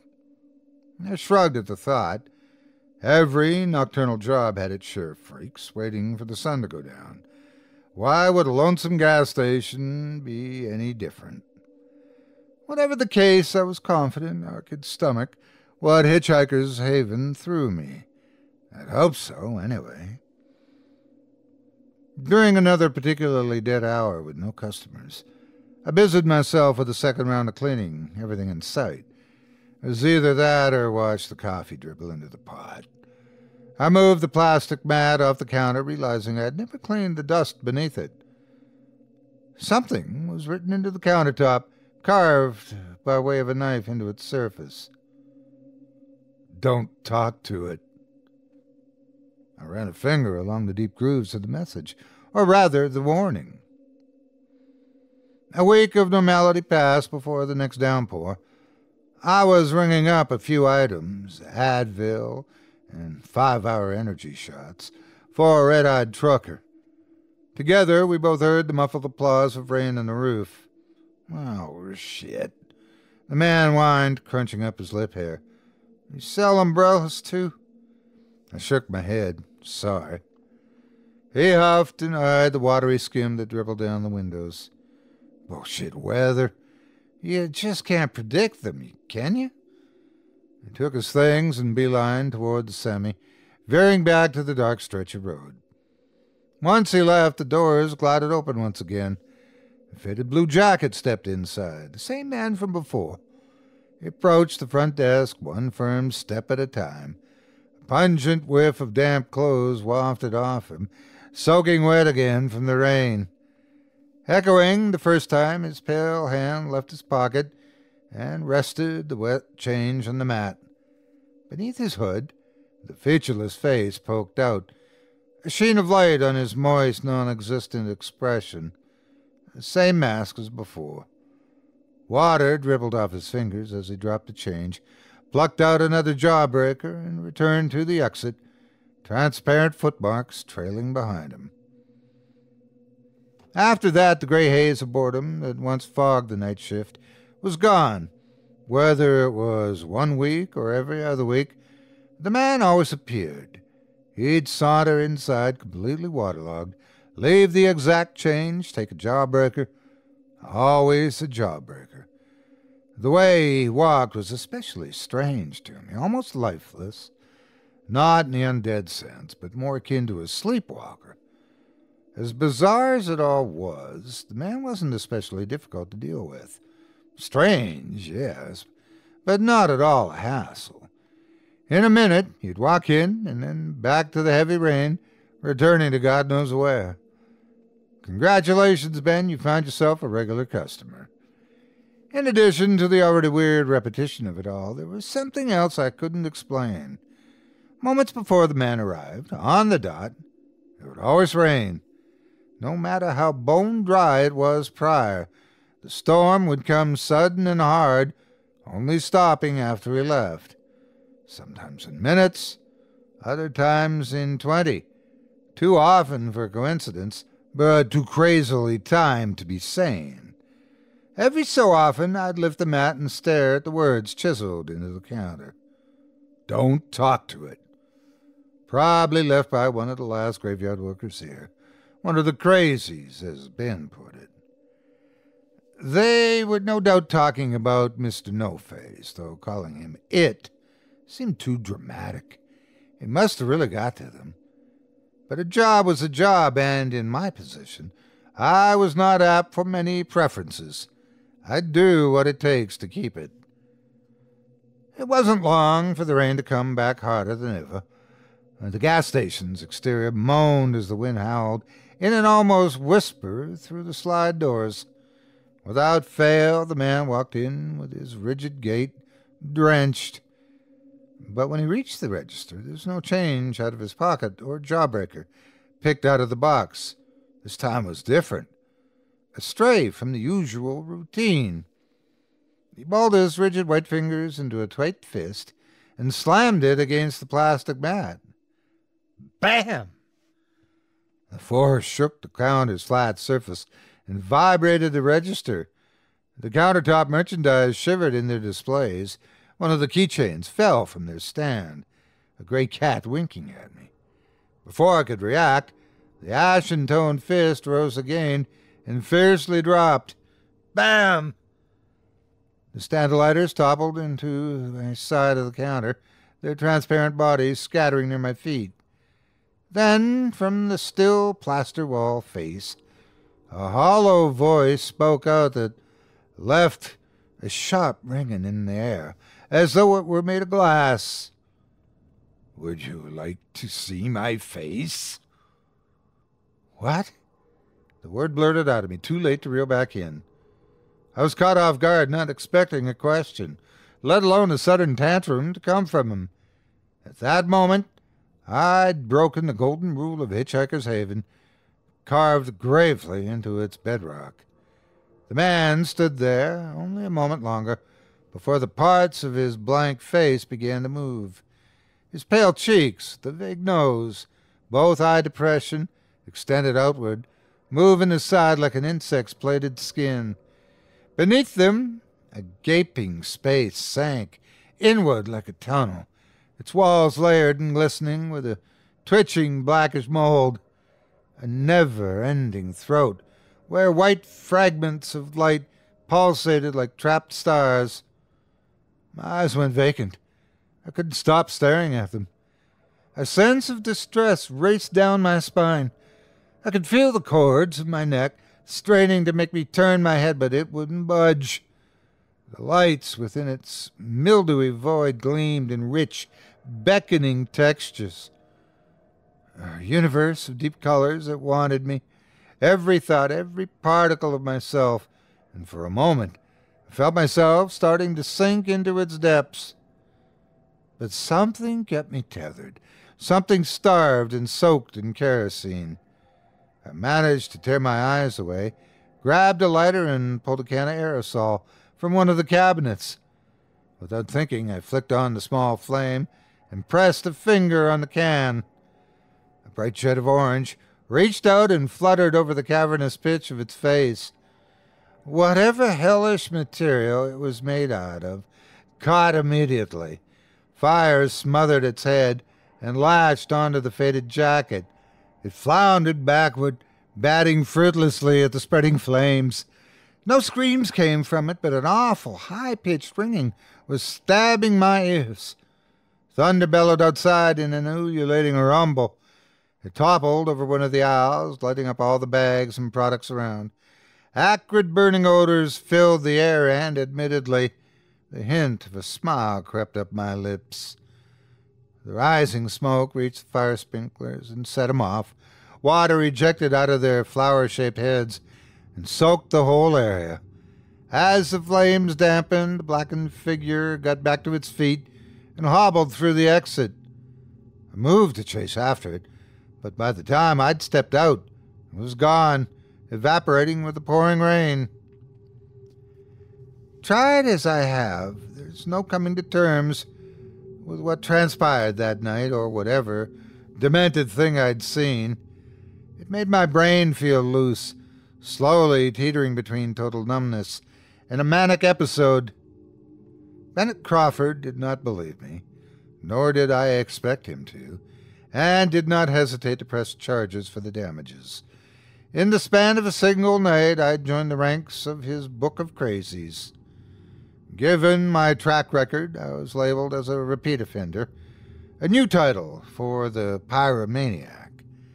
The hearing will be sometime next week, and until then, I can only wait until the gavel comes down. I still dream about those colors sometime, like they're still imprinted somewhere in my consciousness, beckoning for me to go back there. Whatever it is they wanted from me, they are still calling. Will the next person Ben hires see the man with no face? Or will it bide its time, waiting for the right stiff to pop the question to, "Would you like to see my face?" Yes, show me your face, show me those colors, so that I can burn them all again. Hitchhiker's Haven will go up in smoke when I'm through with it. Then where will you go? Wherever it is, I'm sure it'll be raining.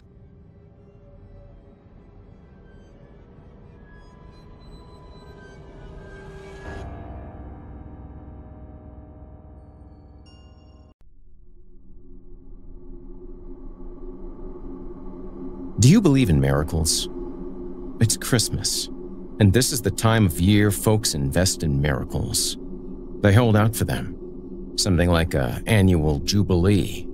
No matter how bad the year, they hope that everything will somehow snap together and be made right with the winter solstice.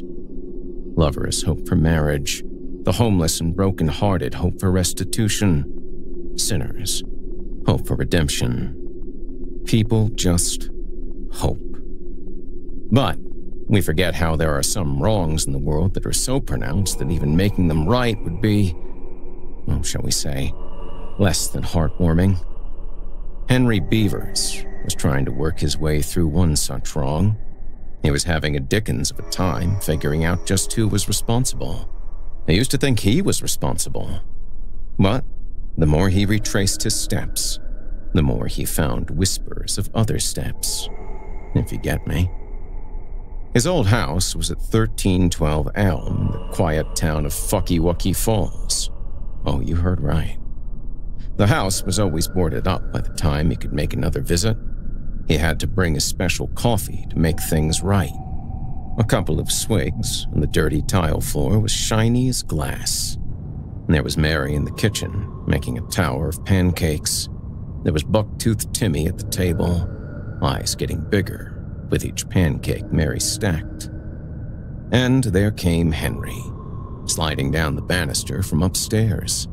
Hundreds of invisible hands clapped and cheered. Color left the scene, and an upbeat melody played in the background. "Good morning, Henry." "Good morning, you worthless slut." Laughter howled from every direction. "Oh, Henry, that was tasteless." "Just like your cooking." More laughter. Some hooting this time. Mary just swatted her hand in the air and got back to the pancakes. "Hiya, Dad." "Oh, shut up, you waste of time and health insurance. Why didn't your mom swallow you? How about I chop you up and put you in a stew so all of us have a shot at it?" The invisible audience roared. It wasn't able to get a hold of itself for some time. Henry's head swam. It took him a while to be aware of the phone against his head. It was his boss, screaming as usual, screaming about the poor quality of Henry's work and the last sandwich he made, especially the sandwich. Damn it, Beavers. A dead Siberian nun's stiff left breast had more sandwich-making skills in its nipple than in your whole overpaid body. And so forth, and so on. Each run, each go, each cycle, Henry just takes it. He lets his boss dump all his rage onto him over the phone, off the clock. There is no laugh track. The sinking sun casts reddish-orange rays through the kitchen window, painting Henry's face. At long last, the bully is finished, and the line clicks off. 45 minutes later, the hospital calls. They have Timmy. Why was he suddenly at the hospital? Why didn't he get a phone call for 45 goddamned minutes? The voice of the nurse over the phone begins to feel like knives. He can't keep listening. Then, the sun rises back up in the sky. His wife walks backward from the living room. Timmy spits up pancakes and rebuilds the tower. Mary throws them back in the pan, where they melt into batter. And it would all just start over again until it was time for more coffee. Henry would notice something else for every time he'd cycle through, get a hint of something more. But he was like a starving man finding a crumb a day, and it was only a matter of time before they would come and take him away again. He became aware of one of his feet that was constantly warm and sticky. Taking the shoe off released a blast of putrid air. The sock was all sorts of nauseating shades of grime. It had a face drawn on it, in permanent marker. Henry slid it off with a slurp and pushed his hand inside of it and brought the face to life. "Hello, Henry." "Hey, Mr. Comstocking. You made it out again. You're back on Old Elm Street again." "Yep." The eyes of the sock turned sad. "Still haven't cracked the case, huh?" "I've got a few more pieces of the puzzle. but they're too damn small. I'm running out of time. I'm cold. I'm hungry. I'm lonely. I can help you with the lonely part. Henry made the sock wink at him.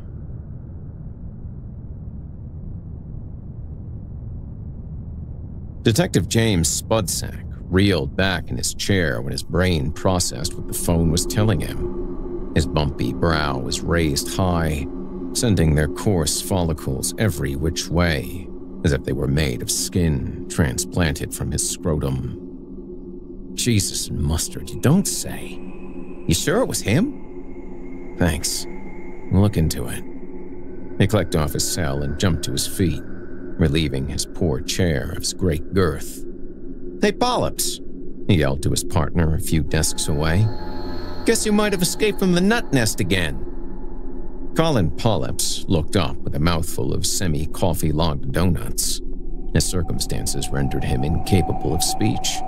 Even so, Spudsack presumed that his was the wrong answer, as usual. No, chumhead, Henry Beavers. Just got tipped that someone looking a lot like him is squatting in his old house again. Well, I don't know how he keeps getting out. You expect me to do all the brain work? I just arrest people.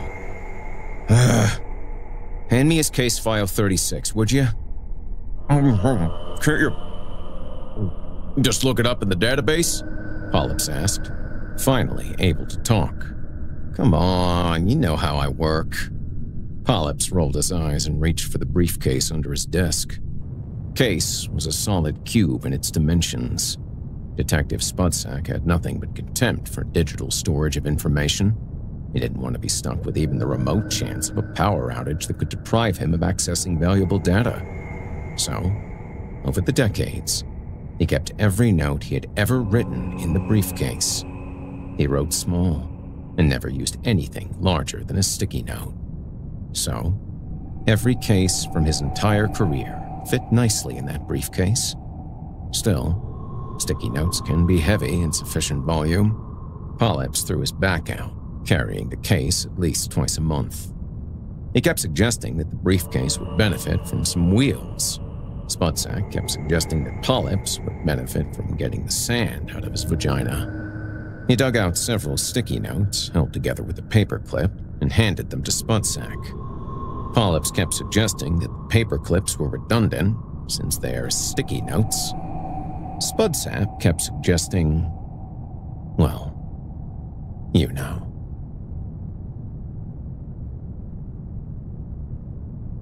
Henry zipped up his pants with trembling hands.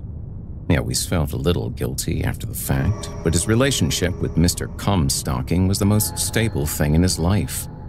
Hell, it was the only stable thing in his life. He brushed away the temptation to smell his hand.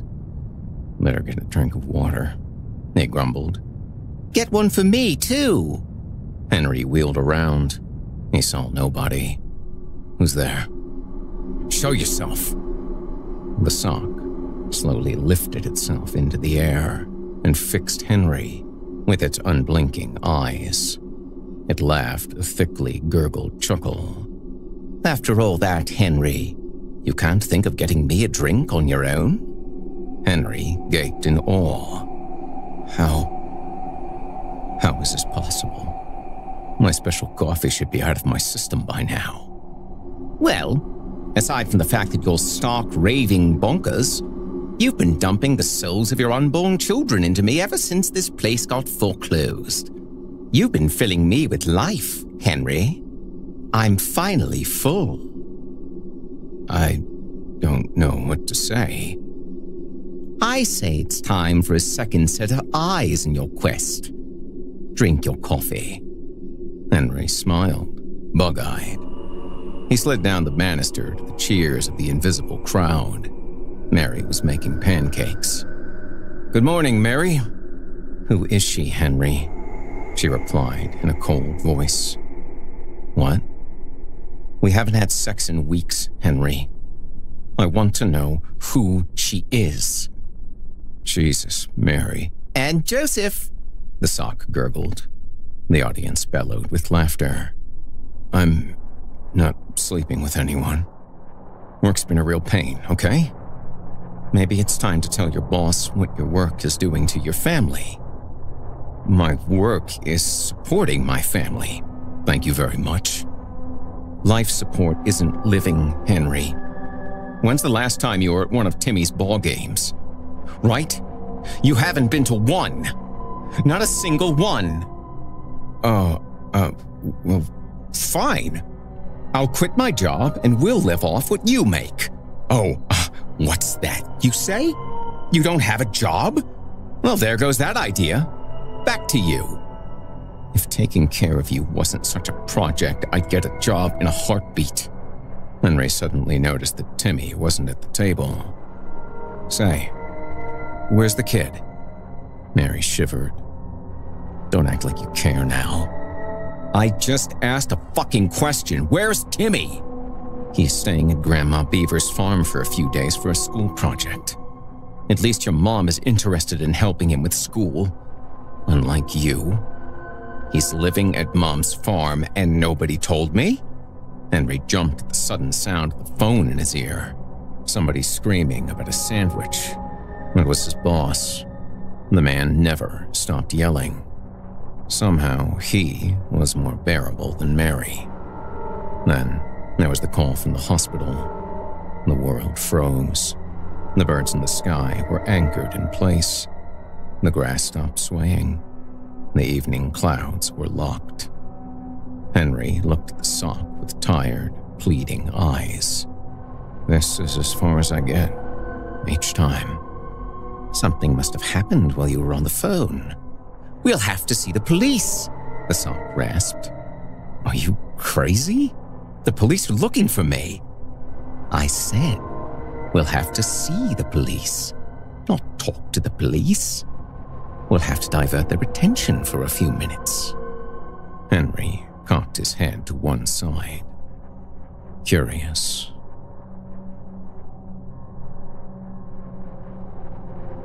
Fucky Wucky Falls couldn't hide the fact that they didn't have much pride in any of their schools. True, you could trek from California to the tip of Maine and never find a school that hits all the marks. But the schools of Fucky Wucky Falls hit the least. Especially Jiry Elementary.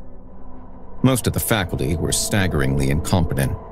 Nobody wanted to work there, so there were no replacements. The kitchen crew was a team of one. A flabby-armed woman named Helga. She started going senile when she was 36, and English was not her native tongue.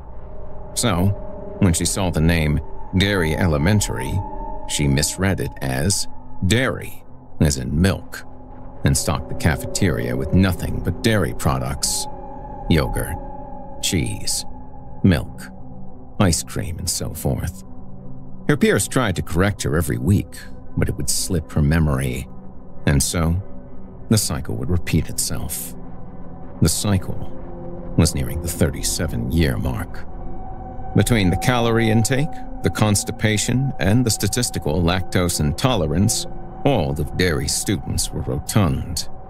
No reference was needed for playing tag. As soon as you put your hands on someone, they farted in alarm. Henry approached the snowy school grounds at recess. He watched bloated children tackle each other and trigger blasts of noise. He stood at the fence for a moment, noting how much warmer it was this close to the kids. Very few children could fit on the swings. Most of them clambered about the plastic castle with its tubes and platforms. He wondered how none of them got stuck. He took a deep breath and donned a bright smile. "Hey, fat kid," he yelled. Every single child stopped and looked at him. "Time to burn some calories." He lobbed a Molotov cocktail at the castle. It struck against the aluminum monkey bars. Blue flames scattered, then turned orange, spreading in a tide of destruction. The children went up like papier-mâché, and soon resembled a herd of roasting meatballs with legs. Henry clapped his hands and sang, 1 little, 2 little frying fat asses, 3 little, 4 little frying fat asses. The percentage of children that remembered to stop, drop, and roll was most unfortunate. Turned out they could only stop, drop, and rock. Laying in the cool snow only made them burn slowly. Detective Spudsack and his partner were headed to Elm Street when their radio lit up. What? All the fat kids at Derry are burning? That's awful. There's nothing but fat kids at Derry. Will you shut up and get the hemorrhaging fuck over there? The dispatcher screamed at vein-popping volume. Spudsack's squad car peeled out of its spot and fishtailed its way across the snowy road. When the car pulled up, the kids were much smaller. Their timing couldn't have been worse. The unluckiest boy on Earth was at the eye of the lake of fire that was melting the snow off the dormant grass. He was the crown prince of lactose intolerance, on top of a number of sensitive GI issues. He was caught in one of the tubes, which flooded with fire. All of his clothes were made of synthetic material, which melted and stuck to him like napalm. It was only a matter of time before his bloated intestines with their propane tank capacity met the flames.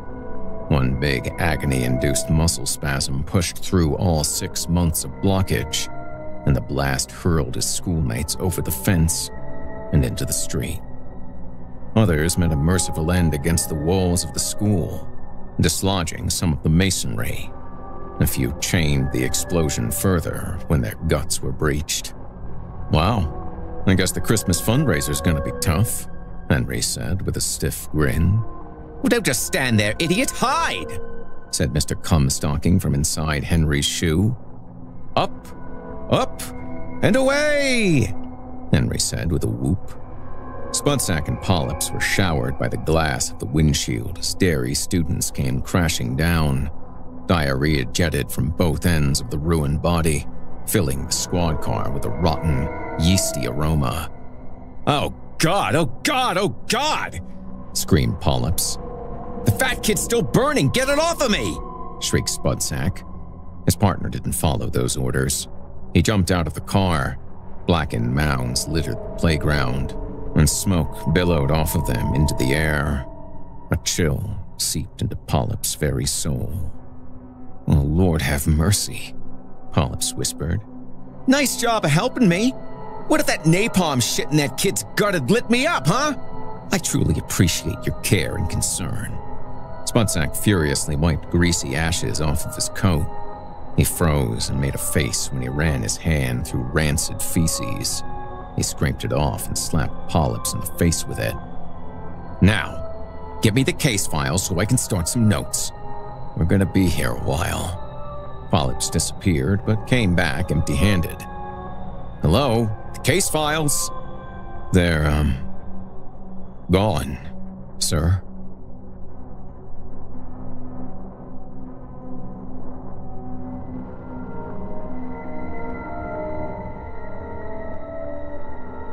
"Gee willikers," Henry said as he dragged the monstrous briefcase through the front door of his house. "Couldn't we have stolen my case file and left this behind?" "No time," gurgled Mr. Comstocking. "Now move, quickly. They're on your trail and you don't have much time to study. They'll be looking here soon enough." Henry lit an oil lamp and let the orange rays angle into the bag.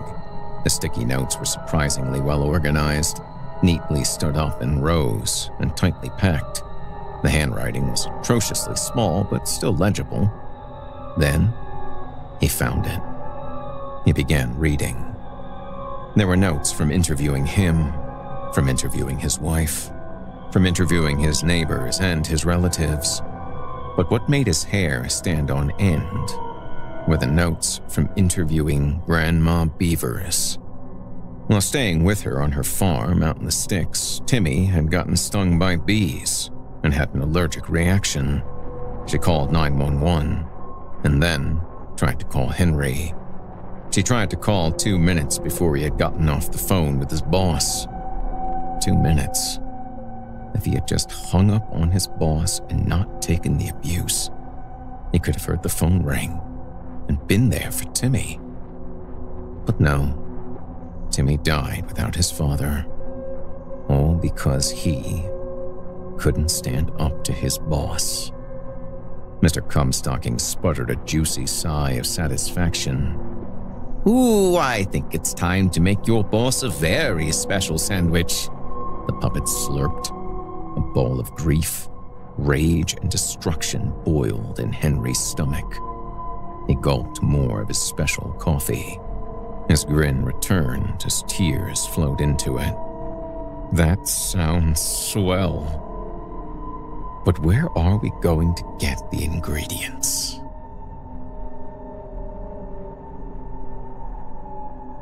Detective Spudsack sat at his desk without his usual stoic, commanding posture. His shoulders were slouched, and he stared through his desk into a void only he could see. His jowls trembled. A shiver had settled into his ribs and wouldn't leave. Fucky Wucky Falls just wasn't the place that mass murder occurred. It was wrong. No matter how much this crime had cut local greenhouse gas emissions, it was a wound on his conscience. He got to the scene too late. That weighed on him. Someone touched his shoulder and he yelled. It was Polyps. I'm sorry, sir. What do you want? He grunted. Someone called in a tip, sir. Someone that matches Mr. Beaver's description was spotted wandering around the northeast quarter. Northeast quarter? There's nothing up there but old mines. If that's all there is, then that's where he's hiding. Right? Sir? Spudsack gave a hard nod. Some of the fierceness had returned to his eyes. He wouldn't stay at his home since that would be the first place we'd look. But it wasn't the first place we looked, sir. Shut up. You know what I mean. Gear up. Meet me here at sundown. We'll go throw our man a little housewarming party.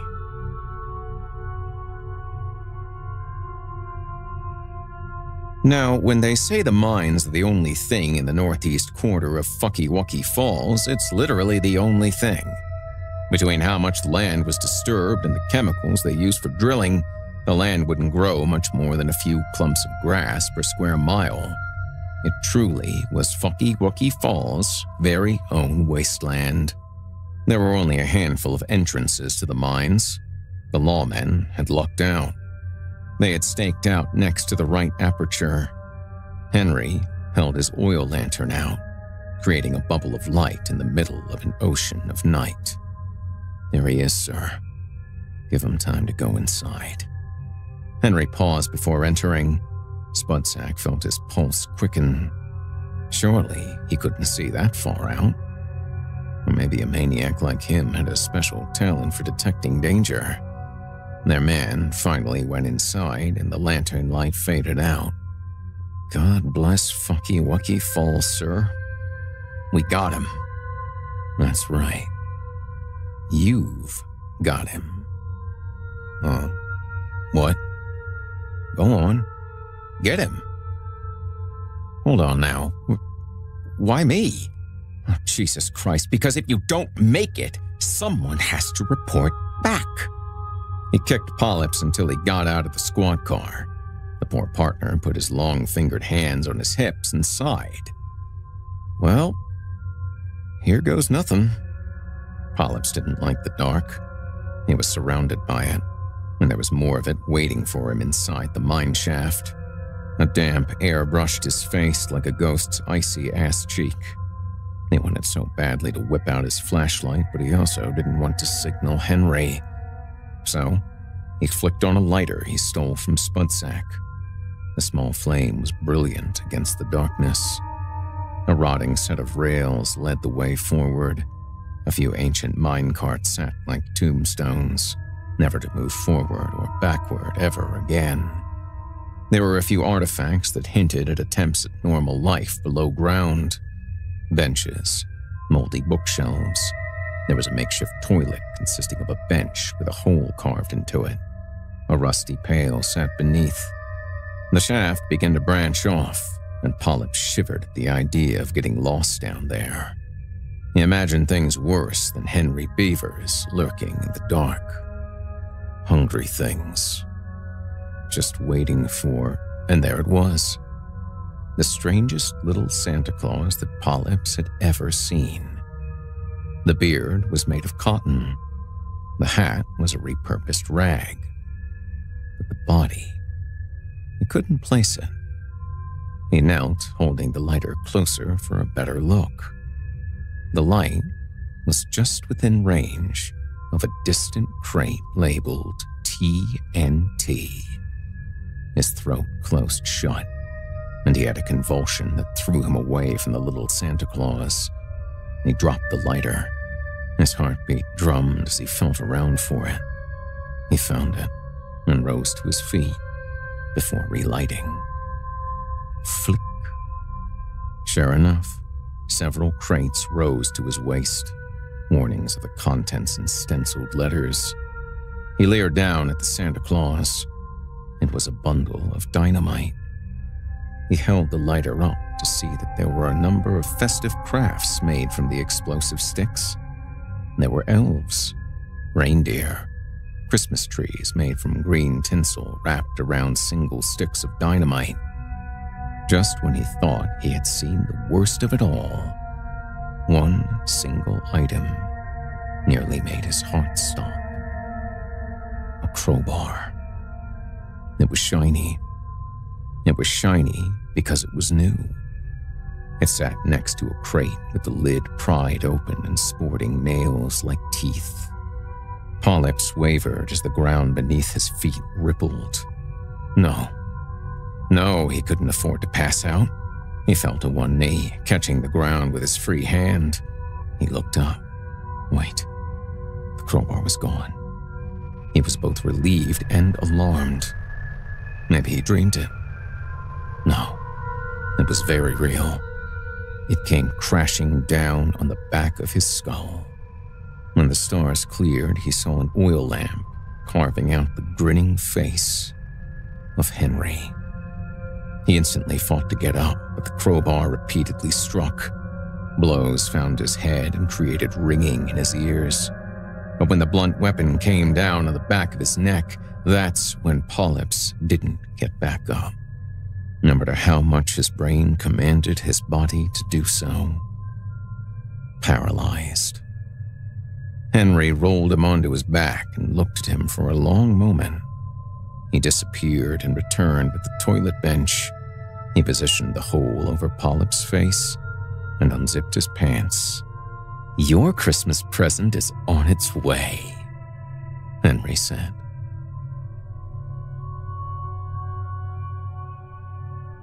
Spudsack didn't want to go into the mine, but the longer his partner delayed, the more it was certain that he couldn't sit. He went in without a light. He was waiting for any signs of Henry's lantern, but there was nothing. The stillness of the mine was suffocating. He clicked on his flashlight and had to choke back a scream. There was Polyps on his back, completely naked. His eyes were rolled up into his head and something awful pulled in his mouth. The smell hit him and he shrank back. Had Polyps drowned in shit? There was another acrid smell that bit his nose, but he couldn't name it. That's when he saw the words carved into his dead partner's stomach, apparently gouged with a knife. "If you can read this, I'm upside down." Spudsack swallowed hard and looked around. There was nothing to see, aside from a few old crates marked TNT. The shaft floor was bare. He placed his foot on the body and rolled it over. There were more words gouged into his partner's scrawny back. "Happy birthday." He had just enough time to read this before he saw the smoking stick of dynamite that was rammed into the body's relaxed rectum.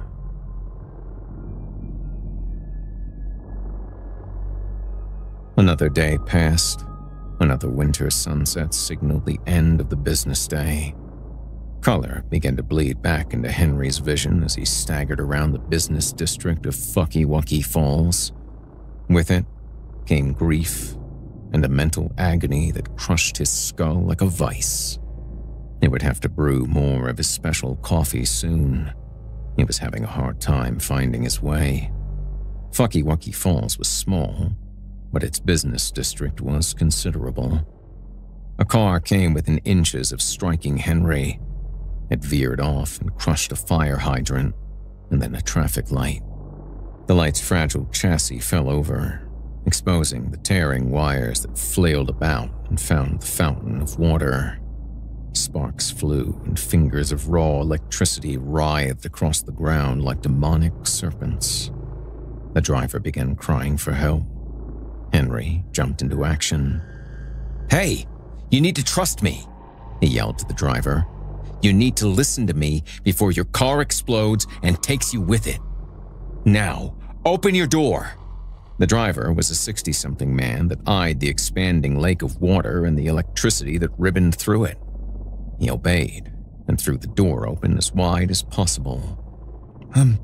What do I do now?" "Jump! Quickly!" I can't. Get to safety before the water rises too high." The man shouldn't have been able to make the jump, but he did.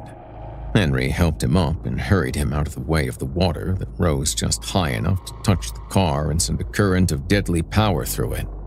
The fireball of the exploding gas tank was blinding. Warped chunks of metal rained down, but none of them hit Henry or the driver.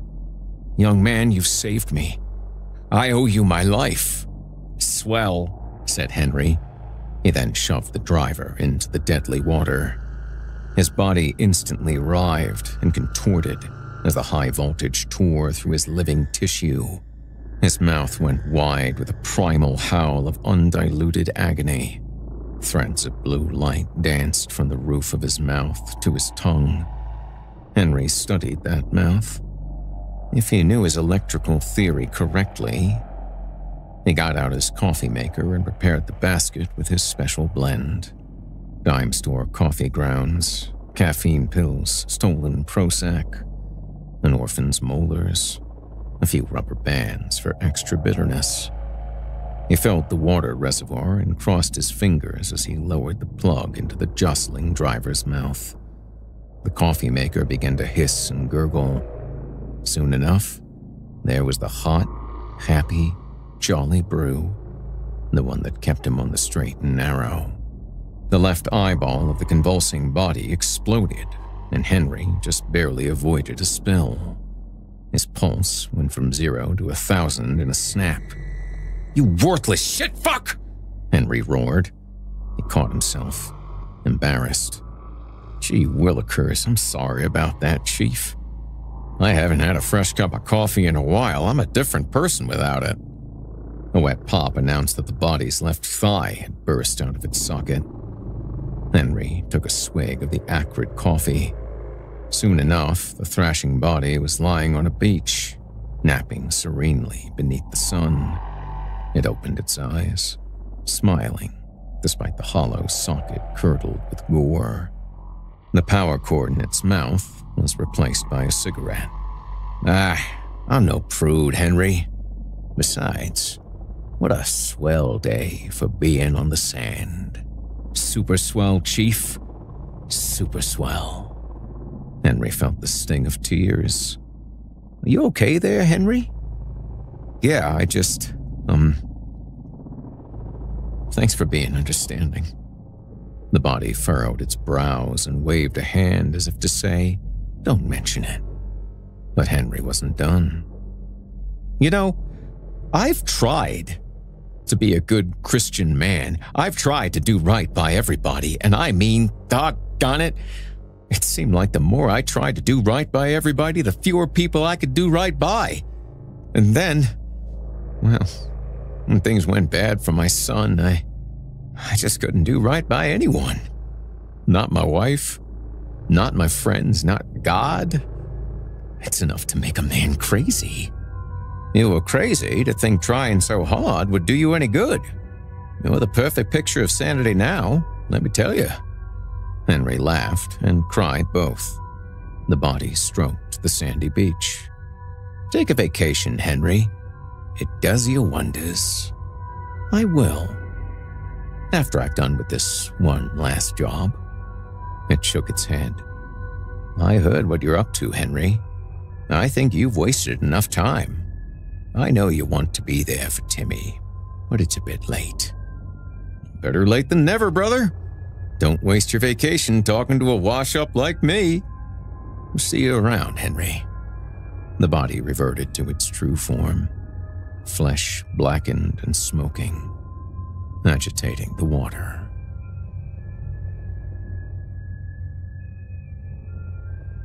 It wasn't the first time that the staff of the towering Embelco building saw Henry come through the front doors.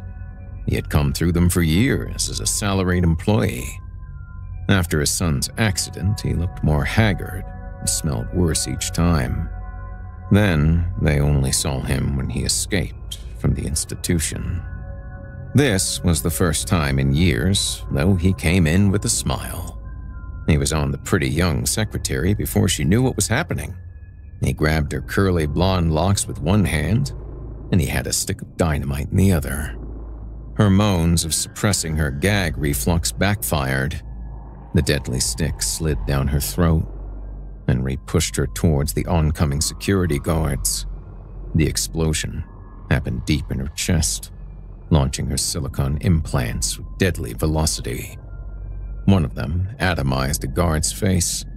The other one decapitated a homeless lady using a public Xerox machine from 100 yards away. Henry twisted off the secretary's lower jaw and drove both points into the remaining guard's eyes. His new visor made him scream in sightless pain. A third guard rounded a distant corner. He was tall. He was shaped like a bloated Christmas tree. He was old enough to recognize Henry. Oh, Beavers, not again! Hellfire kindled in Henry's eyes, and his grin clenched tightly enough to fuse his teeth together. Chief Anderson. Don't you know by now? You'll never work harder than me. You're probably still sneaking extra lunch from the kitchen during paid hours. The reality of the carnage sank in, and the lumbering chief beelined for an alarm. The secretary's jawless head was attached to her body by just a few fibers of connective tissue. One good flick and a snap like a celery stalk, and her head was free. He gripped the hair and whirled it above him, blood fanning out in circles. The sweet young thing's cranium bulleted like a bolt of lightning and struck Anderson in the back of the knee. He smacked the carpet like a great garbage sack full of pudding.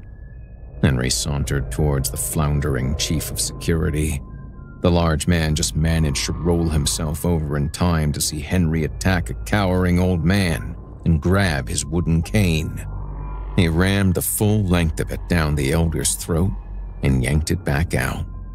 As the old man crawled off to die of internal hemorrhaging, Henry snapped the bloody cane over his knee into two parts, each with a sharp end.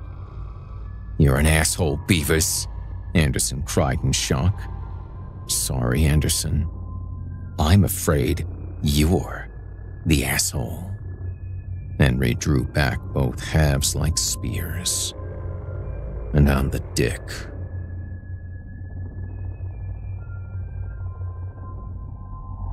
The later it got, the more agitated Carl Burdens got. He was waiting for his hot new secretary to text him that it was time to sneak off. He couldn't risk them being seen together, but she was taking her sweet time. He didn't want to have to face coming home to his wife without a little action, but even as quickly as he usually finished, they would be pressed for time if she delayed any longer. He collapsed into his office chair behind his desk. He looked up just in time for the double doors of his grand office to crash open. A dinner cart from the cafeteria sailed in. On it, lard hanging over the edges, was the naked body of his chief of security. Two bloody wooden sticks protruded from his eye sockets. He was screaming like a stuck pig. It took Burdens a minute to realize he was stuck with some third item. There was something. Oh, God. Something was sticking out of his ass. Something red. Something smoking. The explosion blew Anderson's entire digestive tract, from the colon to the tip of his tongue, out of his gaping mouth. It smacked into Burden's and wrapped around him and his hair like a hunter's bola. Henry approached from behind the gutted corpse. Beavers? What the actual fuck? I finally figured it out. My mom tried to call me and tell me about my son. I was on the phone with you, so she couldn't get through. You were screaming at me about a sandwich. A sandwich! I missed my chance to be next to my dying son because you were pissy over a sandwich! Burden squinted at him, tilting his head. You don't remember? Oh, I remember, Burdens grunted. Then he yelled, That's what you get for making a shitty sandwich! Henry looked at the two fragments of Kane and Anderson's dead skull, wondered which one would be best. But then he saw the small letter opener on his former boss's desk. I'm going to peel the living flesh off your head and drink in your screams, said Henry as he put the letter opener between his teeth and began to roll up his sleeves. Another bang broke the air, not of dynamite, a gunshot. Burden's left hand, wrapped tightly as it was by entrails, held a smoking revolver. The bullet had pierced one of Henry's lungs. Blood shot up into his sinuses. He sneezed. He blinked away the red that clouded his vision and, well, the letter opener was buried in Burden's eye. Henry wanted to laugh, but he couldn't. He gawked at the limp body of his boss. He was surprised to find himself enraged at how peaceful the corpse appeared, even with the letter opener protruding from its eye. Henry, with his racing pulse and his ragged breathing, was the one suffering. No.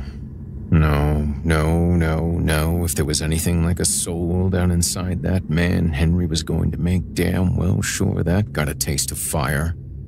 He staggered over to the remaining bundles of festive dynamite and began decorating the corpse with them.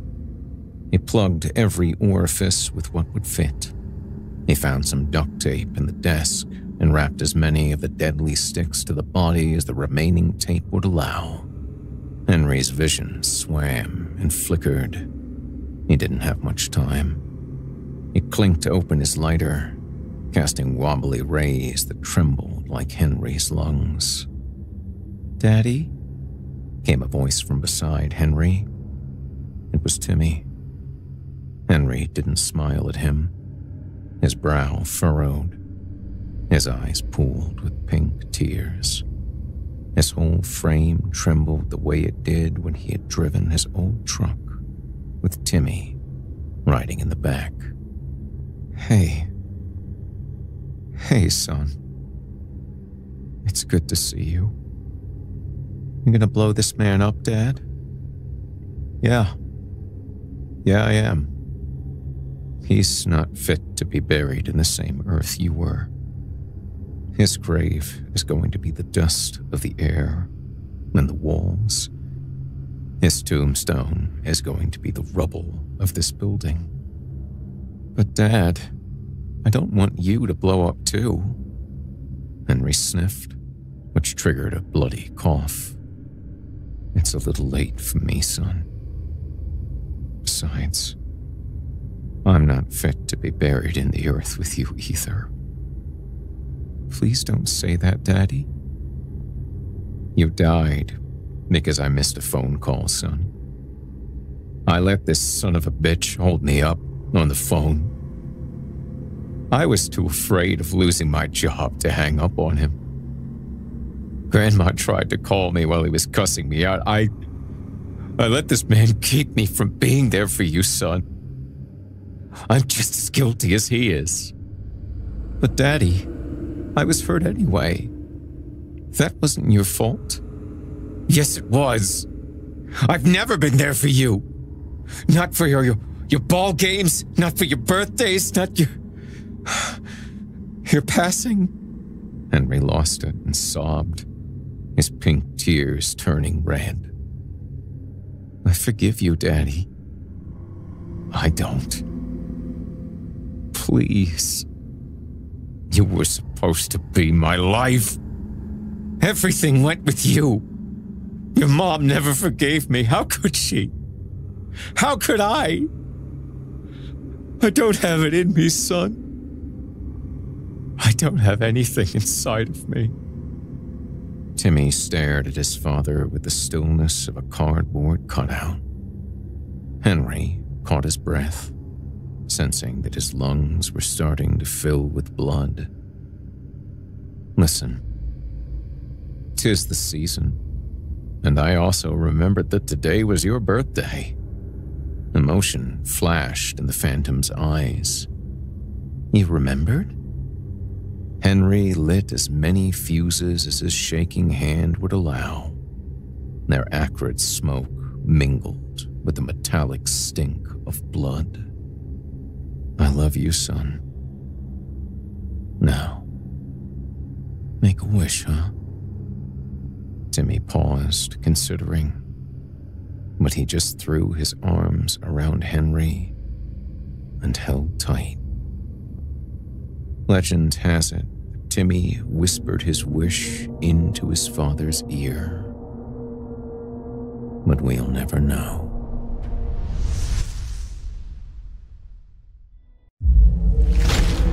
Chilling tales for dark nights.